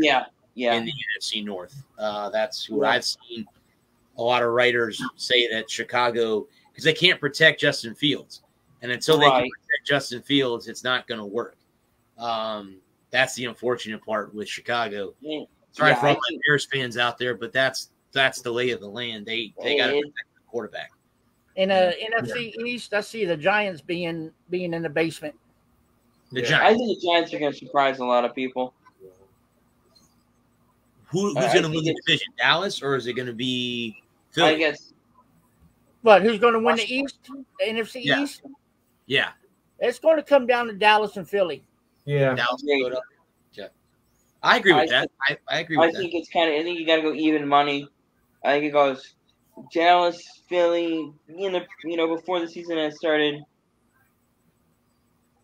There's an interesting. Okay, who has the better season? I would say Trevor. Zach Wilson. I think Lawrence has he's poised to break out. Trevor. I think all three of them. Tua's playing for his job, and Wilson and Lawrence both have a lot to prove with their draft, with their draft position, Yeah, but Jacksonville doesn't have an offensive line. No. And Robert Saleh has a lot riding on this season as well. That they can't be 2-15 again. They have to show a marked improvement over last year. I think Jared Goff has a lot riding on this season as well, because I think this is if the Lions struggle with him under center again, he's done. Yes. He won't get another contract, at least not in Detroit, and I don't know where else he could go. I think out of those three right there, I think it's going to be Zach Wilson. In all honesty, I think, like you said, this is Robert. Robert Saleh's got a little bit more riding on the season. Trevor Lawrence doesn't have an offensive line, and Tua, he is just never been the guy in Miami. They didn't want him. They drafted him. Right. He's not. I mean, I'm not. He's been injured. He obviously was injured when he left Alabama. Yeah. But it's. Yeah. So the question, Lou, is since we all picked one, you have to break the tie. All right. Well, wait. I lost connection. So tell me who you guys picked, and I'll make my decision. I picked Wilson. You picked Wilson. Lawrence. And who else? You got Trevor Lawrence, Tua Tagovailoa, and Zach Wilson. I'm gonna go Trevor. Okay, so we got 2 and 2. Okay, that's fine. That's fine. I think it's very telling that nobody thinks that Tua is going to be the best. Is going to have the better season of those three guys. Trevor. I think he's set up. I really do. I think he's set up to fail in Miami. I really, honestly. I agree. Well, I think Miami. What I saw in Miami 2 years ago when he first got there was that Trevor Lawrence, Tua is not a deep ball guy. He's a short intermediate, 20 and under. And he would be very good in a West Coast extended handoff, that short passing game that's basically a run. And having a couple of quick speed, Tyreek Hill does help in that, because Tyreek can run a lot of those inside slants and that kind of stuff. But they really aren't set up to run an offense that maximizes his skill. I really felt that they needed to find an offensive coordinator that does a lot of short and intermediate stuff, lots of slants and dig routes and comebackers where Tua wouldn't have to try and throw the ball 40 plus yards, because I just don't think that's his bag. And I think it's unfortunate that, so many coaches, they look at him and go, well, you got to throw the deep ball. He doesn't have the deep ball. So Taylor, I think that's what makes Bill Belichick such a great coach, is that he tailors his schemes to fit what his personnel can do in a given year. I've been saying it for a decade, is what makes Bill Belichick so good. Yes. Aside from all the cheating, of course, is that he That's that was Tom Brady that was cheating. That was Tom Brady that was cheating. Is that no, it wasn't. It was Bill Belichick. Belichick had a lot to do with the spying. Yeah, Belichick had the spying thing. And Teddy Bridgewater, I think Teddy Bridgewater is very comparable to Tua. Maybe he has a little bit stronger arm. Bridgewater's better. I want to say so. I thought he was better in Minnesota. But he struggled in Denver. Well, he beat the Cowboys in Denver. Yeah, he did, but then again, who didn't? I mean, the Cowboys beat themselves, so Yeah, that's true. Let's run it on third down with 20 seconds left of the game and no timeouts. Brilliant, Mike freaking McCarthy. Just like that 49er game.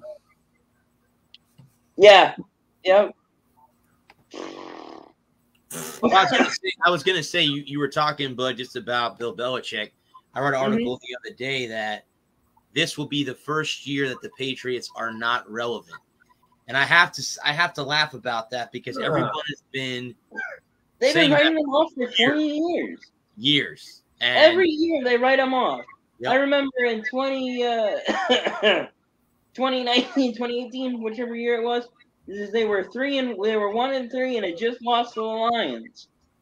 Yes, and I remember that. Matt Patricia had beaten them, and and the Lions were on the up and coming, and the Lions were 2-1, and the Patriots were 1-3, and it's the end for Bill Belichick. It's the end of the Patriots dynasty, and the evil empire just kept on trucking. And last 2020 was a down year.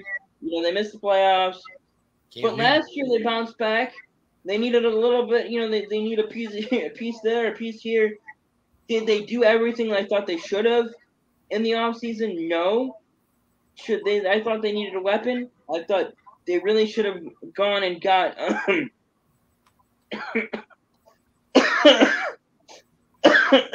Bridgewater is a great game manager. And game manager is a dirty word, but it's not fair. Right. I'd rather have a game manager than a gunslinger. Yeah. Give me a guy that's not going to lose me the game. I can do a lot with a guy that's not going to throw a bad pick in the fourth quarter. Ask Minnesota Vikings or Brett Favre. Yeah. Ask that. Yeah. I'm not going to go there. Ooh. Me neither. Alex Smith is so maligned. And in San Francisco, when he lost out to Kaepernick, he loses out to Mahomes, and then he gets absolutely killed in Washington, and and just his ability to come back player of the year. Yeah, just to get back on the field. Yeah. For a snap, let alone play in a game. Well, I think, but if you look at that injury, it was the same injury that Mackenzie Milton, who now is he's still at Florida State. He was at UCF. Yeah. He got hurt so the first year that I was a credential member for USF football, that was the year I missed the USF UCF game. He got hurt. It was the same injury that Alex Smith suffered. It was a ruptured what was that? A ruptured Achilles. There you go. Yes, it was. It was an artery in your leg that burst. Yeah. Both of them had it happen on the field, and luckily both of them didn't bleed to death internally because they said that if they could bleed to death internally, neither one of them, luckily, were able to come back and both play football.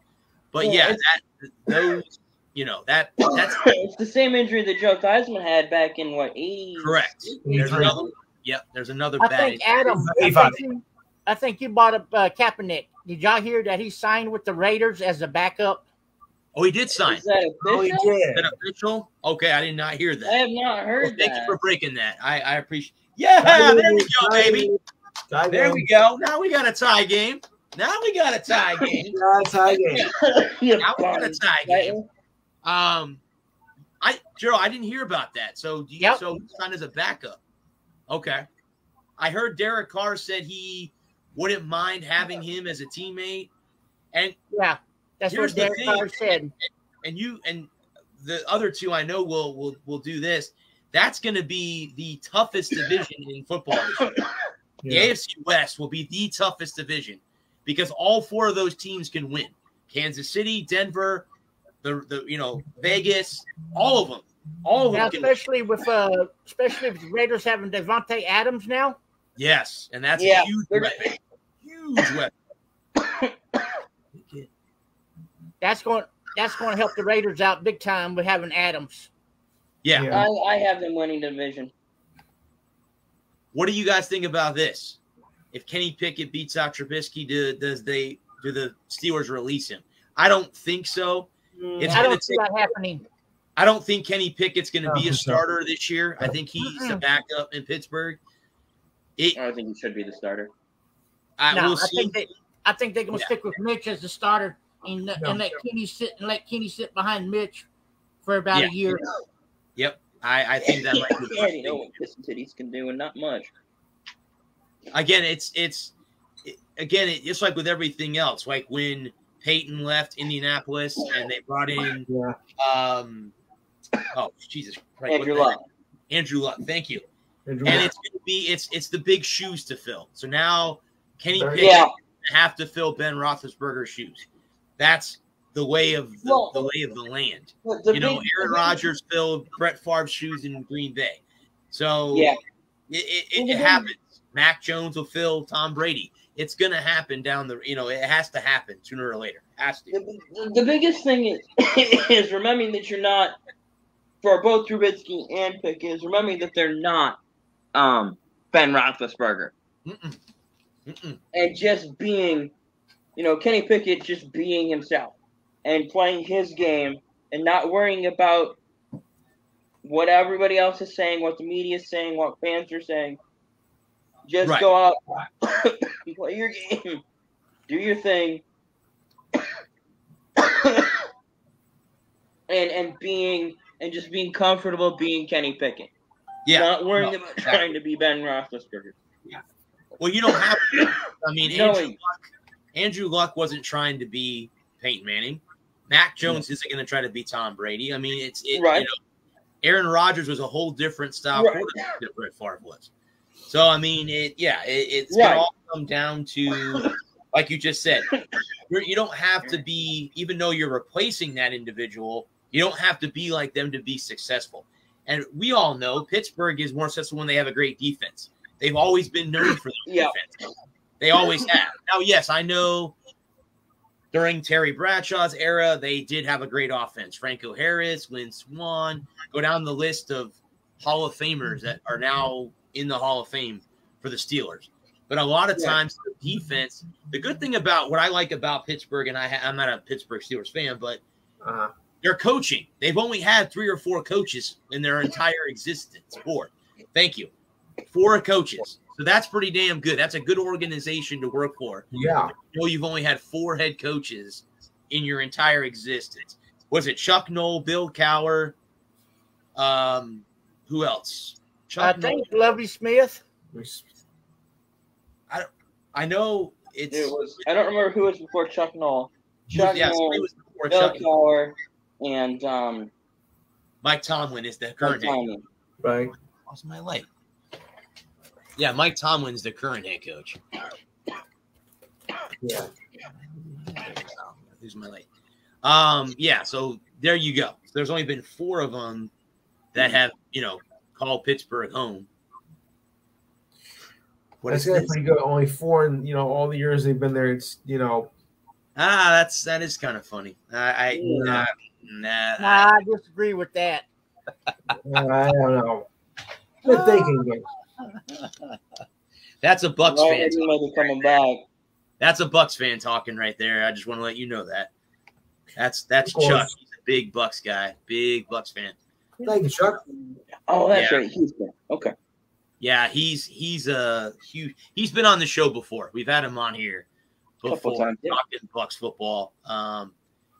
Gerald, I'm from Florida, so you'll hear me talk a lot about the Bucks and the USF Bulls and the Gators because I'm from the state of Florida. I was born in St. Pete, right across the bridge from Tampa. So I'll be talking. You come on here a lot. I'll be talking a lot about the Buccaneers and all that because I'm in that general area. Who's your favorite team? Who's my favorite team? I'm a Patriot fan. I've been a Patriot fan since the Steve Grogan days. So yeah, it's I can't hold that against you. They lost to the Bears in Super Bowl 20.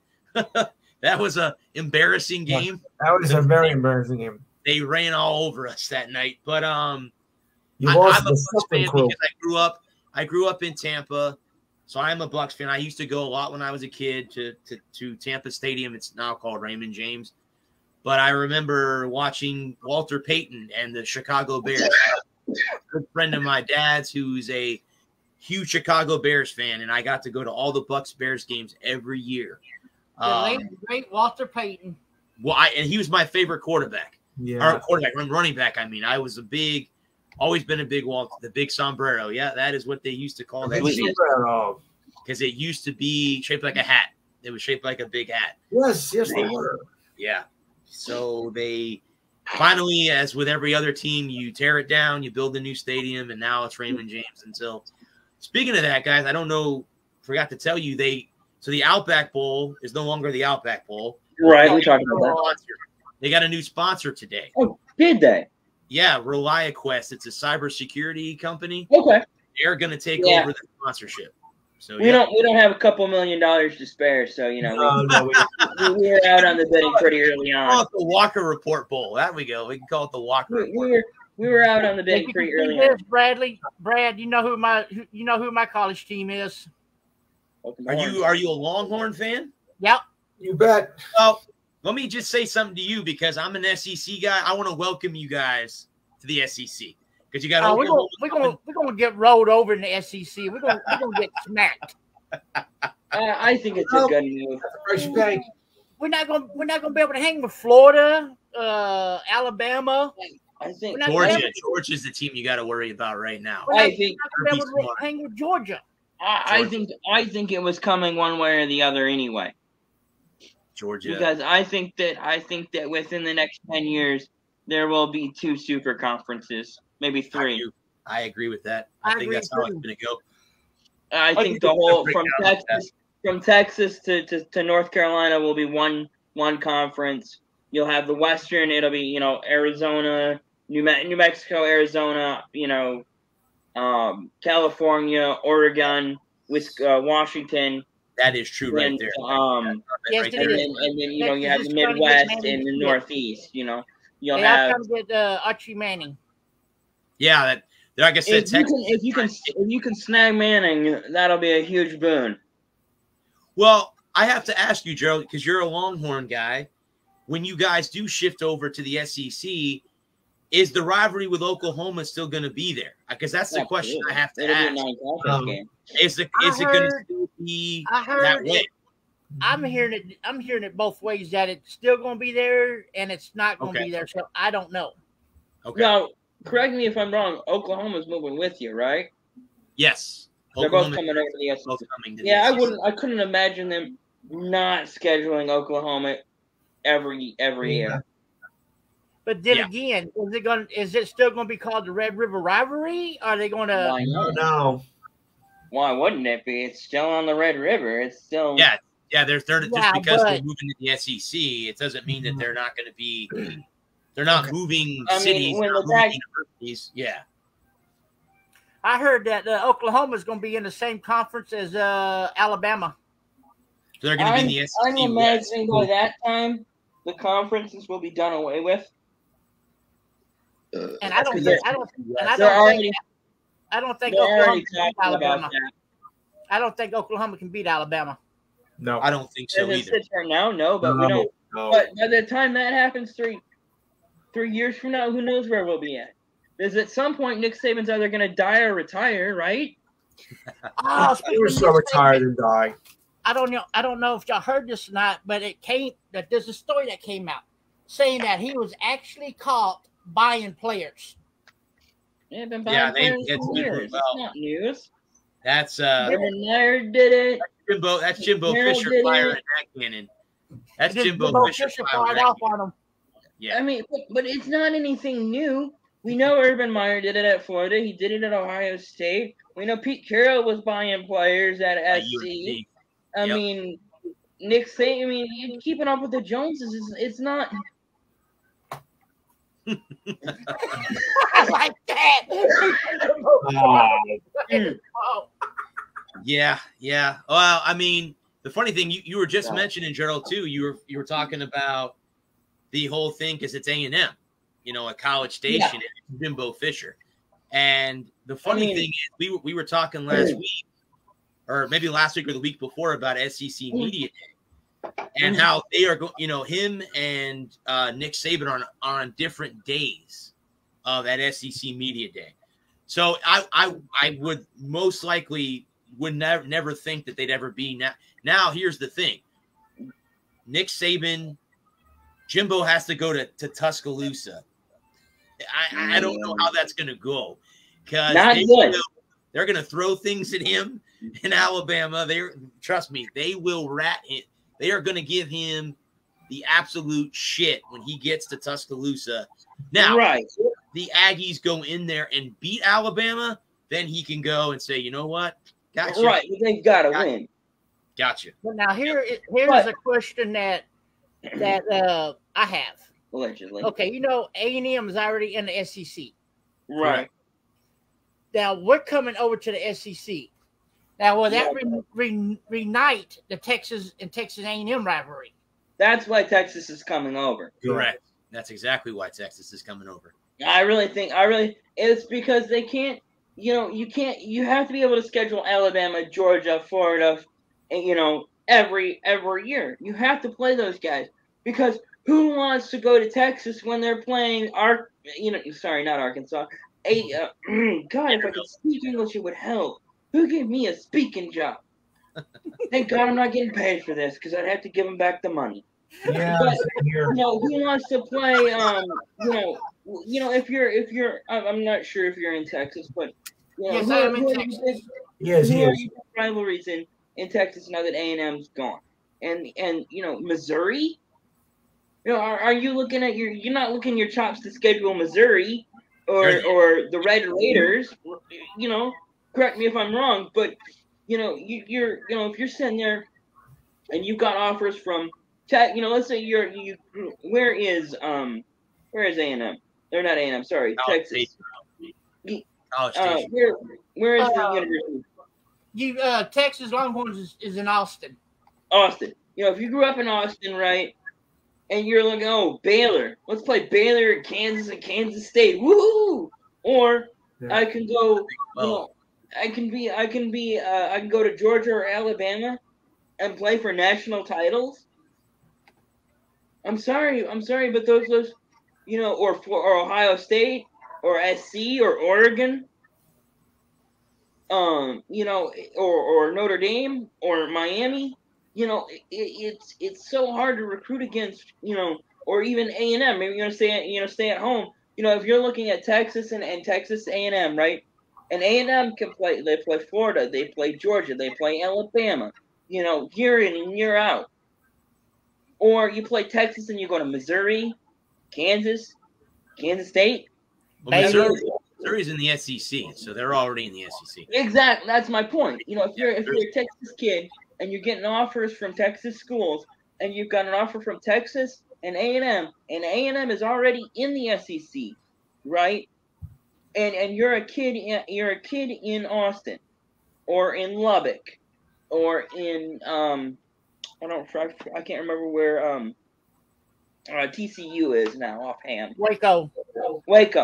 If you're a kid that grew up in the Panhandle, and you're looking at Oklahoma, Texas A&M.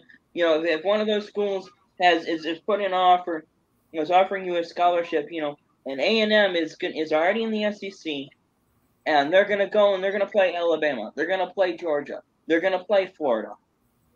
No, actually, TCU's in Lubbock, and Baylor's in Waco.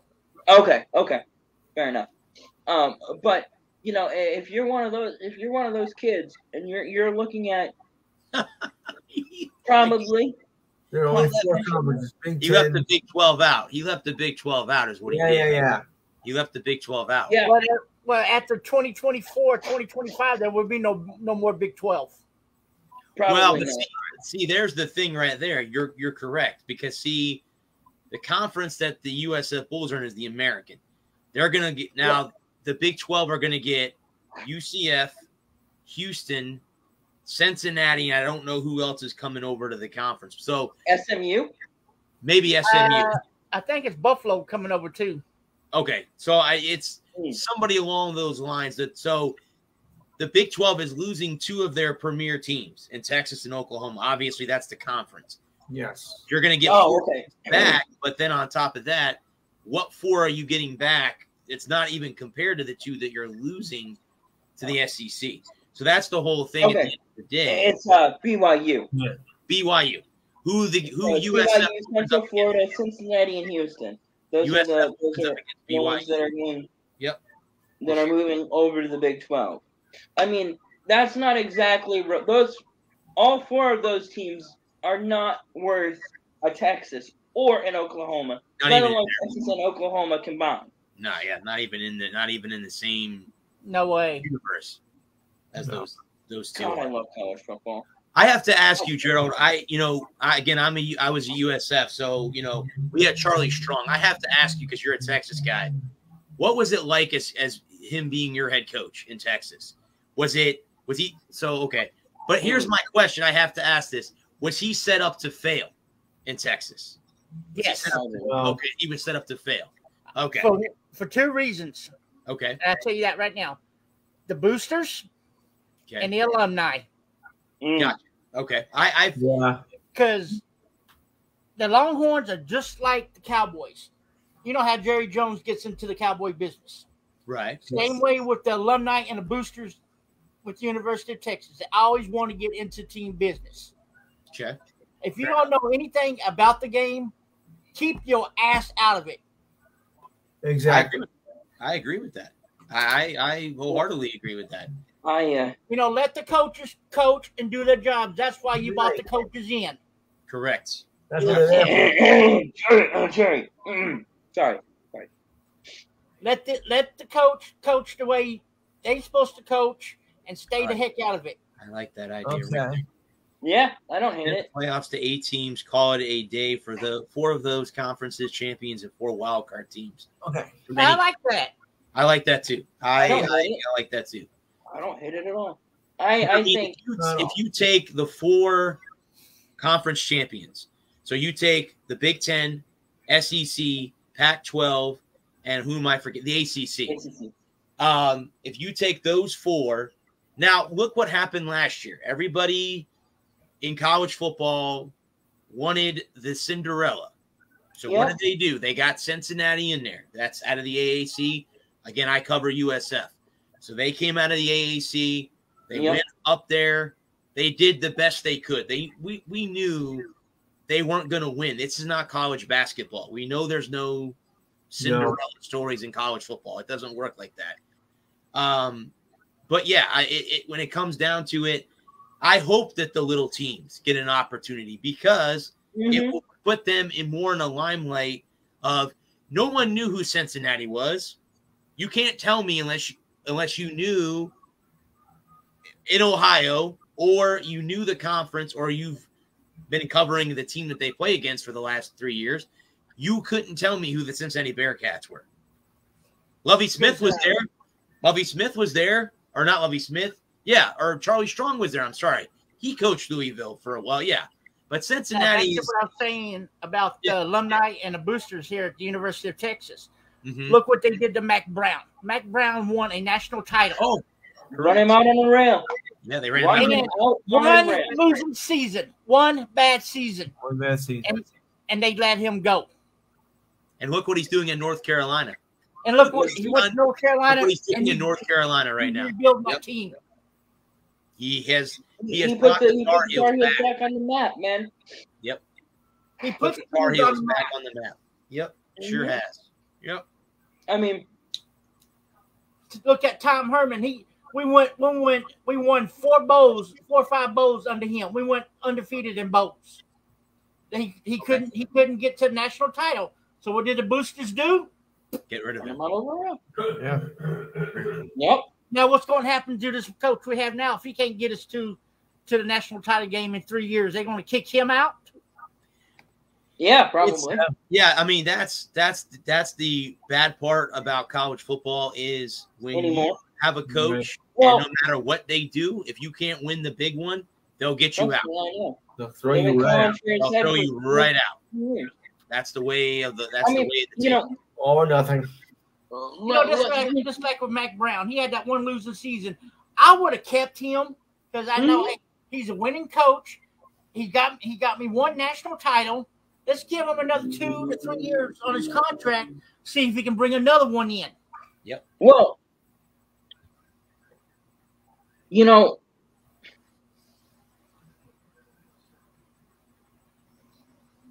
yeah, it's. I'm trying to find the right words here to explain what I'm thinking, because, you know, this year coming up, you know, God, I can't wait till September, but yeah, you know, it's about, you know, it's about building on the momentum from last year.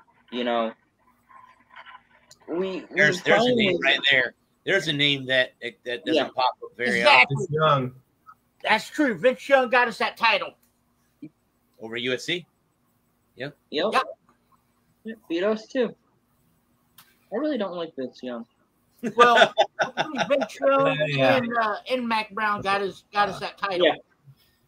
Beat us in the Rose Bowl too. Year I before that. remember that play. I was sitting on the edge of my bed when USC took the lead, and I'm like, oh shit, no. And I'm like, okay, we got a minute and a half left in this game. Come on, we got this. And all of a sudden, here goes Vince Young. I'm like a man possessed, man. Yep. Right. And I mean, when he stepped over that goal line and the game clock went off, I'm like, Yep. Yeah. And downtown Austin erupted.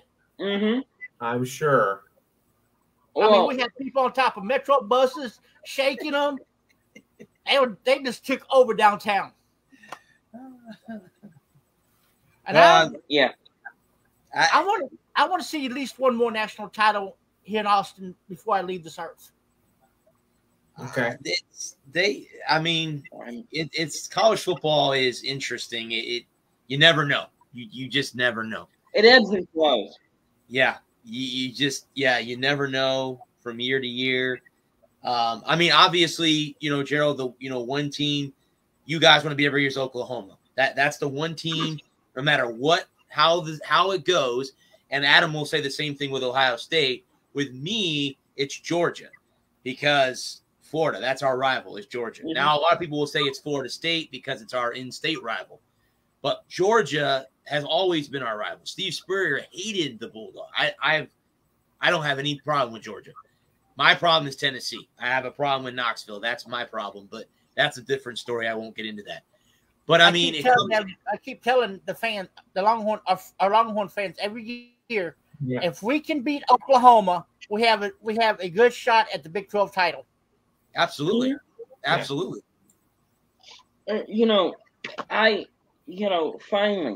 Finally, after 5 years of frustration and futility, we beat Ohio State, right? And we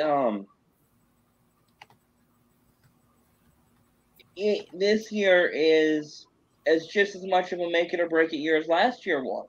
Right. Exactly. We can't go 9-2 and lose to 9-3 and lose to Penn State, Ohio State, and Michigan State. Right. We can't lose to the states. And we've lost so much, and it's about continuing to. We lost Mike McDaniel. We lost Aiden Hutchinson. We lost David Ojabo. We lost Doug Baldwin graduated, and Daxton Hill's in the NFL now. We still have a very good team. We're getting Ronnie Bell back this year. He was out hurt. He got hurt in the first game, broke his leg. And I really think that would have made a difference to the Georgia game. We just didn't have speed. Yeah. We couldn't keep the defense honest, keep the defense. They just teed off. They knew we were going to try and run the ball. We ran it down Ohio State's throat. And we said, here we go. This is what we're doing for 60 minutes. We're going to run it right at the teeth of the defense. If you can stop it, good luck. And we beat the brakes off Ohio State. That game wasn't as close as it ended up being. They got a couple of garbage time touchdowns when the game was fixing to get out of hand. And they kept it closer than it actually was. And the scoreboard doesn't really reflect how dominant we were in the Ohio State game. When y'all played Ohio State that year, wasn't Zeke still with Ohio State? That would have been 2016. Yeah. I was talking about this year. This year. Back in Yeah, that's it. It's all about the money. Absolutely. That's the hands down we were talking about. Yeah. But if they don't, again, it goes back to what I was saying about A&M already being in the SEC. They're already in the SEC. They already play Auburn and LSU and Florida and Georgia and Alabama. And Alabama. You know, Alabama.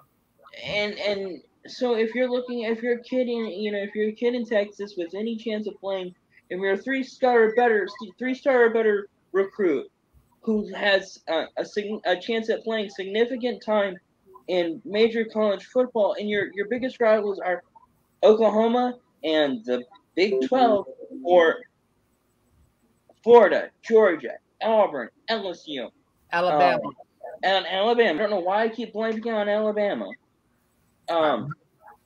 You know, and you get offers from Texas Tech, and A&M, and you have aspirations of playing in the NFL one day, and you want to be exposed on national television.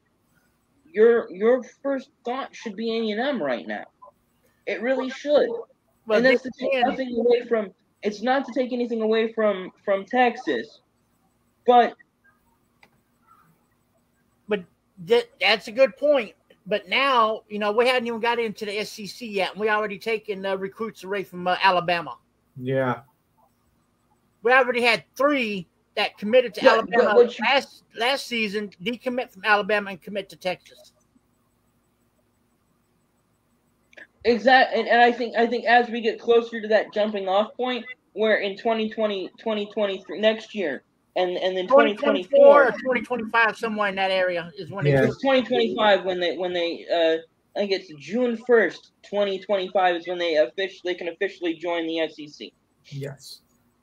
So as you're recruiting on the recruiting trail for 2023 and 2024, you're like, okay, this year, we're stuck in the Big 12, and next year, but by the time you're a junior and a senior, you'll be playing Florida, Georgia, Alabama, LSU, Auburn, Kentucky, Arkansas, all these great teams. Arkansas is on the up and coming. They're fixing. They're poised to be back in prominence like they were in the 80s. Oh yeah, Arkansas is a tough team. The only team that I can say in the SEC that will be down, is Vanderbilt. Everyone else, he's a good. Vanderbilt is so far down, to get up, they would suck. They would suck. They need a veteran to help get back up. An up year for them is winning 2 games. So, yeah, Kentucky. Mark Stoops is a good head coach. He's got that team going forward. Josh Heupel at Tennessee, he left UCF and went to Tennessee. Right. They're on the up. Yep. Georgia's still up there, obviously. Yep. They're the top team in the reigning national champions. The Gators have a new head coach. We'll see how he does this year. And Georgia, Georgia's definitely the front runner. Alabama definitely the front runner in the West. LSU maybe. They got a new head coach. They sure did. LSU's got a new head coach. Arkansas could be the dark horse this year in the SEC. I agree. So yeah, I mean they're really. I mean, I think who is the head coach now? He used to be at Notre Dame. Why can't I think of his dang name? Brian Kelly. There you go, Brian Kelly. He's going to turn. I mean, again, I like Coach O. I nothing wrong with Orgeron. I think he just ran out of time at LSU. I think again, just like everybody else, he had a lot of scandal hanging around him. Yeah. So again, with that, new head coach, LSU will be back, in the they're going to compete. Ole Miss, Mississippi State could be question marks. They have 2 crazy head coaches. Lane Kiffin is crazy. And who's the guy in Mississippi State? I can see it. Mike Leach. Thank you. Mike Leach. So both of them keep the state of Mississippi interesting because both of those guys. Wait a minute. No, I don't agree with this. I don't agree with that. I don't think South Carolina. Oklahoma State. Yeah. Oklahoma State. That was Mikey Leach. Do I have the wrong name? No, Leach is in Mississippi State. Yeah, it's Mike Gundy. Mike Gundy. Gundy is the guy in Oklahoma State. See, out of everything, when Texas and Oklahoma move to the SEC, the team that's going to lose out is Oklahoma State. They're going to lose out because they've lost both of their rival teams. They've lost Oklahoma in-state. They've lost Texas. So they've lost both of their rivals. I'm going to miss that Oklahoma and Oklahoma State game. I used to watch that every year. So they will probably end up having every other. They'll schedule those teams every other year. One year it'll be Texas. 1 year it'll be Oklahoma. That's why. Okay, that's okay. That's why he said that makes sense. Oh, I think. See, South Carolina's not that bad of a football team, so I don't know why they're he not said that good of a football team. They're not. South Carolina, they're on the up and up. You got to watch out for South Carolina. Okay, yeah. Everybody thinks that Spencer Rattler is gonna make a difference, but I'm not buying it. I'm not buying the hype. They did a good job last year. They had a good first year under him. He wasn't good in Oklahoma. He got benched at Oklahoma. Yeah, well, for some Caleb something or other. Yeah. Well, I mean, it's a different conference and not so much pressure. Not so much pressure. Yeah. Because South Carolina is not meant to win the SEC. They have in the past, but they're not one of those teams that is, an automatic fill-in, not like a Tennessee or a Georgia or a Florida. It's, South Carolina. They're just there. So South Carolina can quietly sneak up there and they're a decent team in the SEC. I'm not saying they're a powerhouse, but sure, they're not bad. They're not a bad football team. I mean, they're like Arkansas. They could be the dark horse in the SEC East. See, if they put Oklahoma in the SEC West, that means Texas is in the SEC East, which that doesn't really make too much sense because A&M is in the West. So that's interesting how they put one Texas team in the West, one Texas team in the East. But like Adam said, by the time we get to that, they might rearrange the conferences. I don't know what's going to happen because there's already talk of doing away with divisions and just having your conference champion. Okay, I like that. The best two teams in the conference. Right.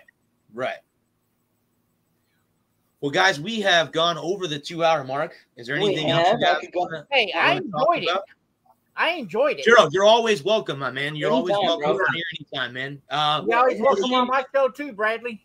What we usually do, Gerald, is at the end of the show is we give like Lou a chance to do his show. You can talk about your show too. I always give people an opportunity to talk about their shows because I got people that don't know who you are that I could get them to listen to your show and vice versa. So that's how I always look at it. Oh, that's cool. That would be awesome. So, I mean, go right ahead. The floor is yours, sir. Lou, you go ahead. All right. I was going you go first, but okay. Enhanced Sports Show, Saturdays, 5 to 7 p.m. Eastern, 4 to 6 Central in Gerald's area and all the rest of the Southeast United States. Number call is 512-543-4662. I'll repeat it again, 512-543-4662. You know we're going to be talking the NBA Finals, of course. NHL coming down to its conference finals. Who's going to face against Colorado? And whoever does, I got 2 words to say about that. I'm sorry. Well, look, they can score. I mean, they score 5 goals a game at least. It's got to make us look pathetic. So I'll discuss that and the tragedy to come. MLB baseball. The college baseball players, which goes to the end of the month. For you horse racing enthusiasts, the Belmont, the last race of the big races this season. I can't forget that. Although people are thinking, why would you want to discuss that? But I'm going to discuss it anyway, like it or not. And so I have a whole bunch of that and a whole lot more. We'll do some women's college softball World Series action. That's getting pretty good. So if you got time on Saturday, 5 in the East, 4 Central, Enhanced Sports Show, 512-543-4662. Okay, Gerald, it's all yours.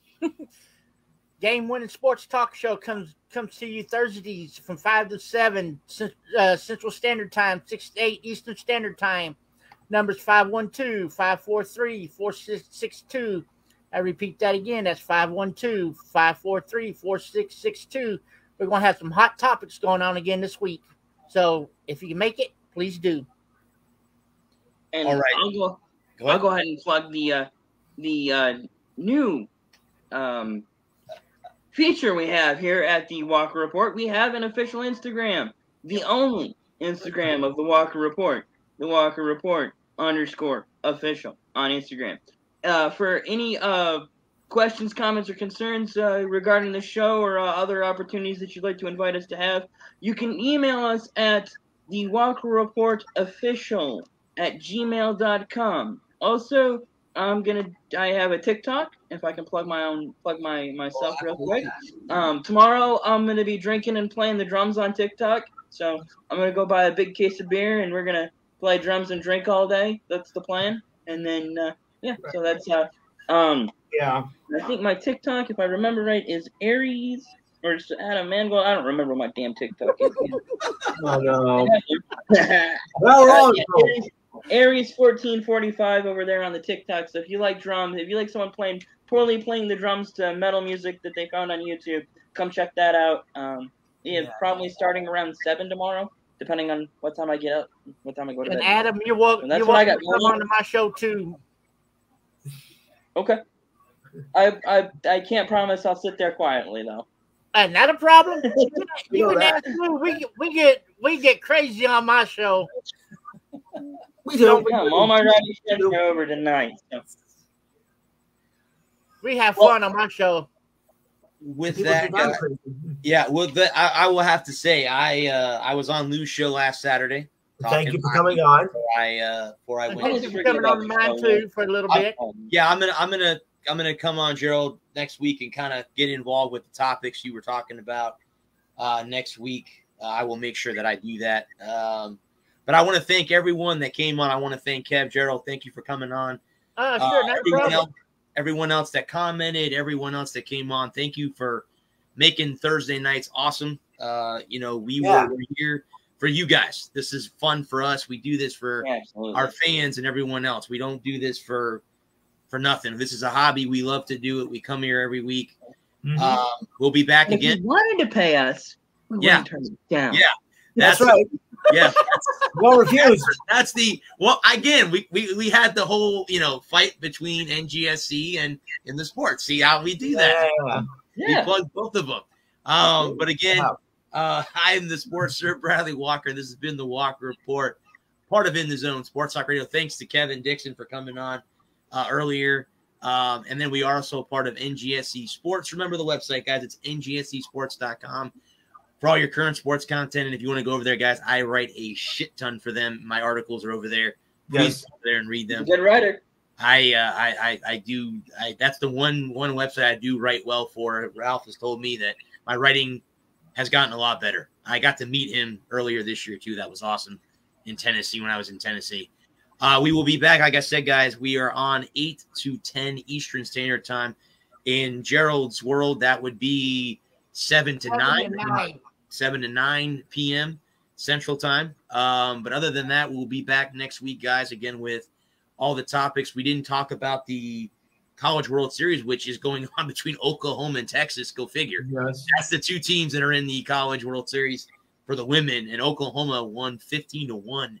I think they scored 50 runs in the tournament, the most of all time. Yeah, I think the game is tonight. Is the game tonight? 50? 5-0? No. 5-0.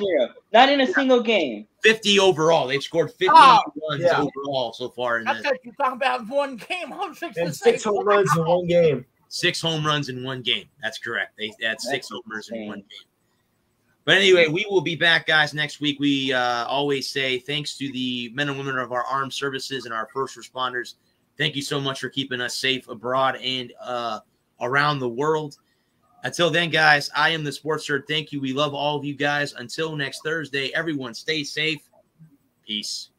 Cut. Send it. Yeah.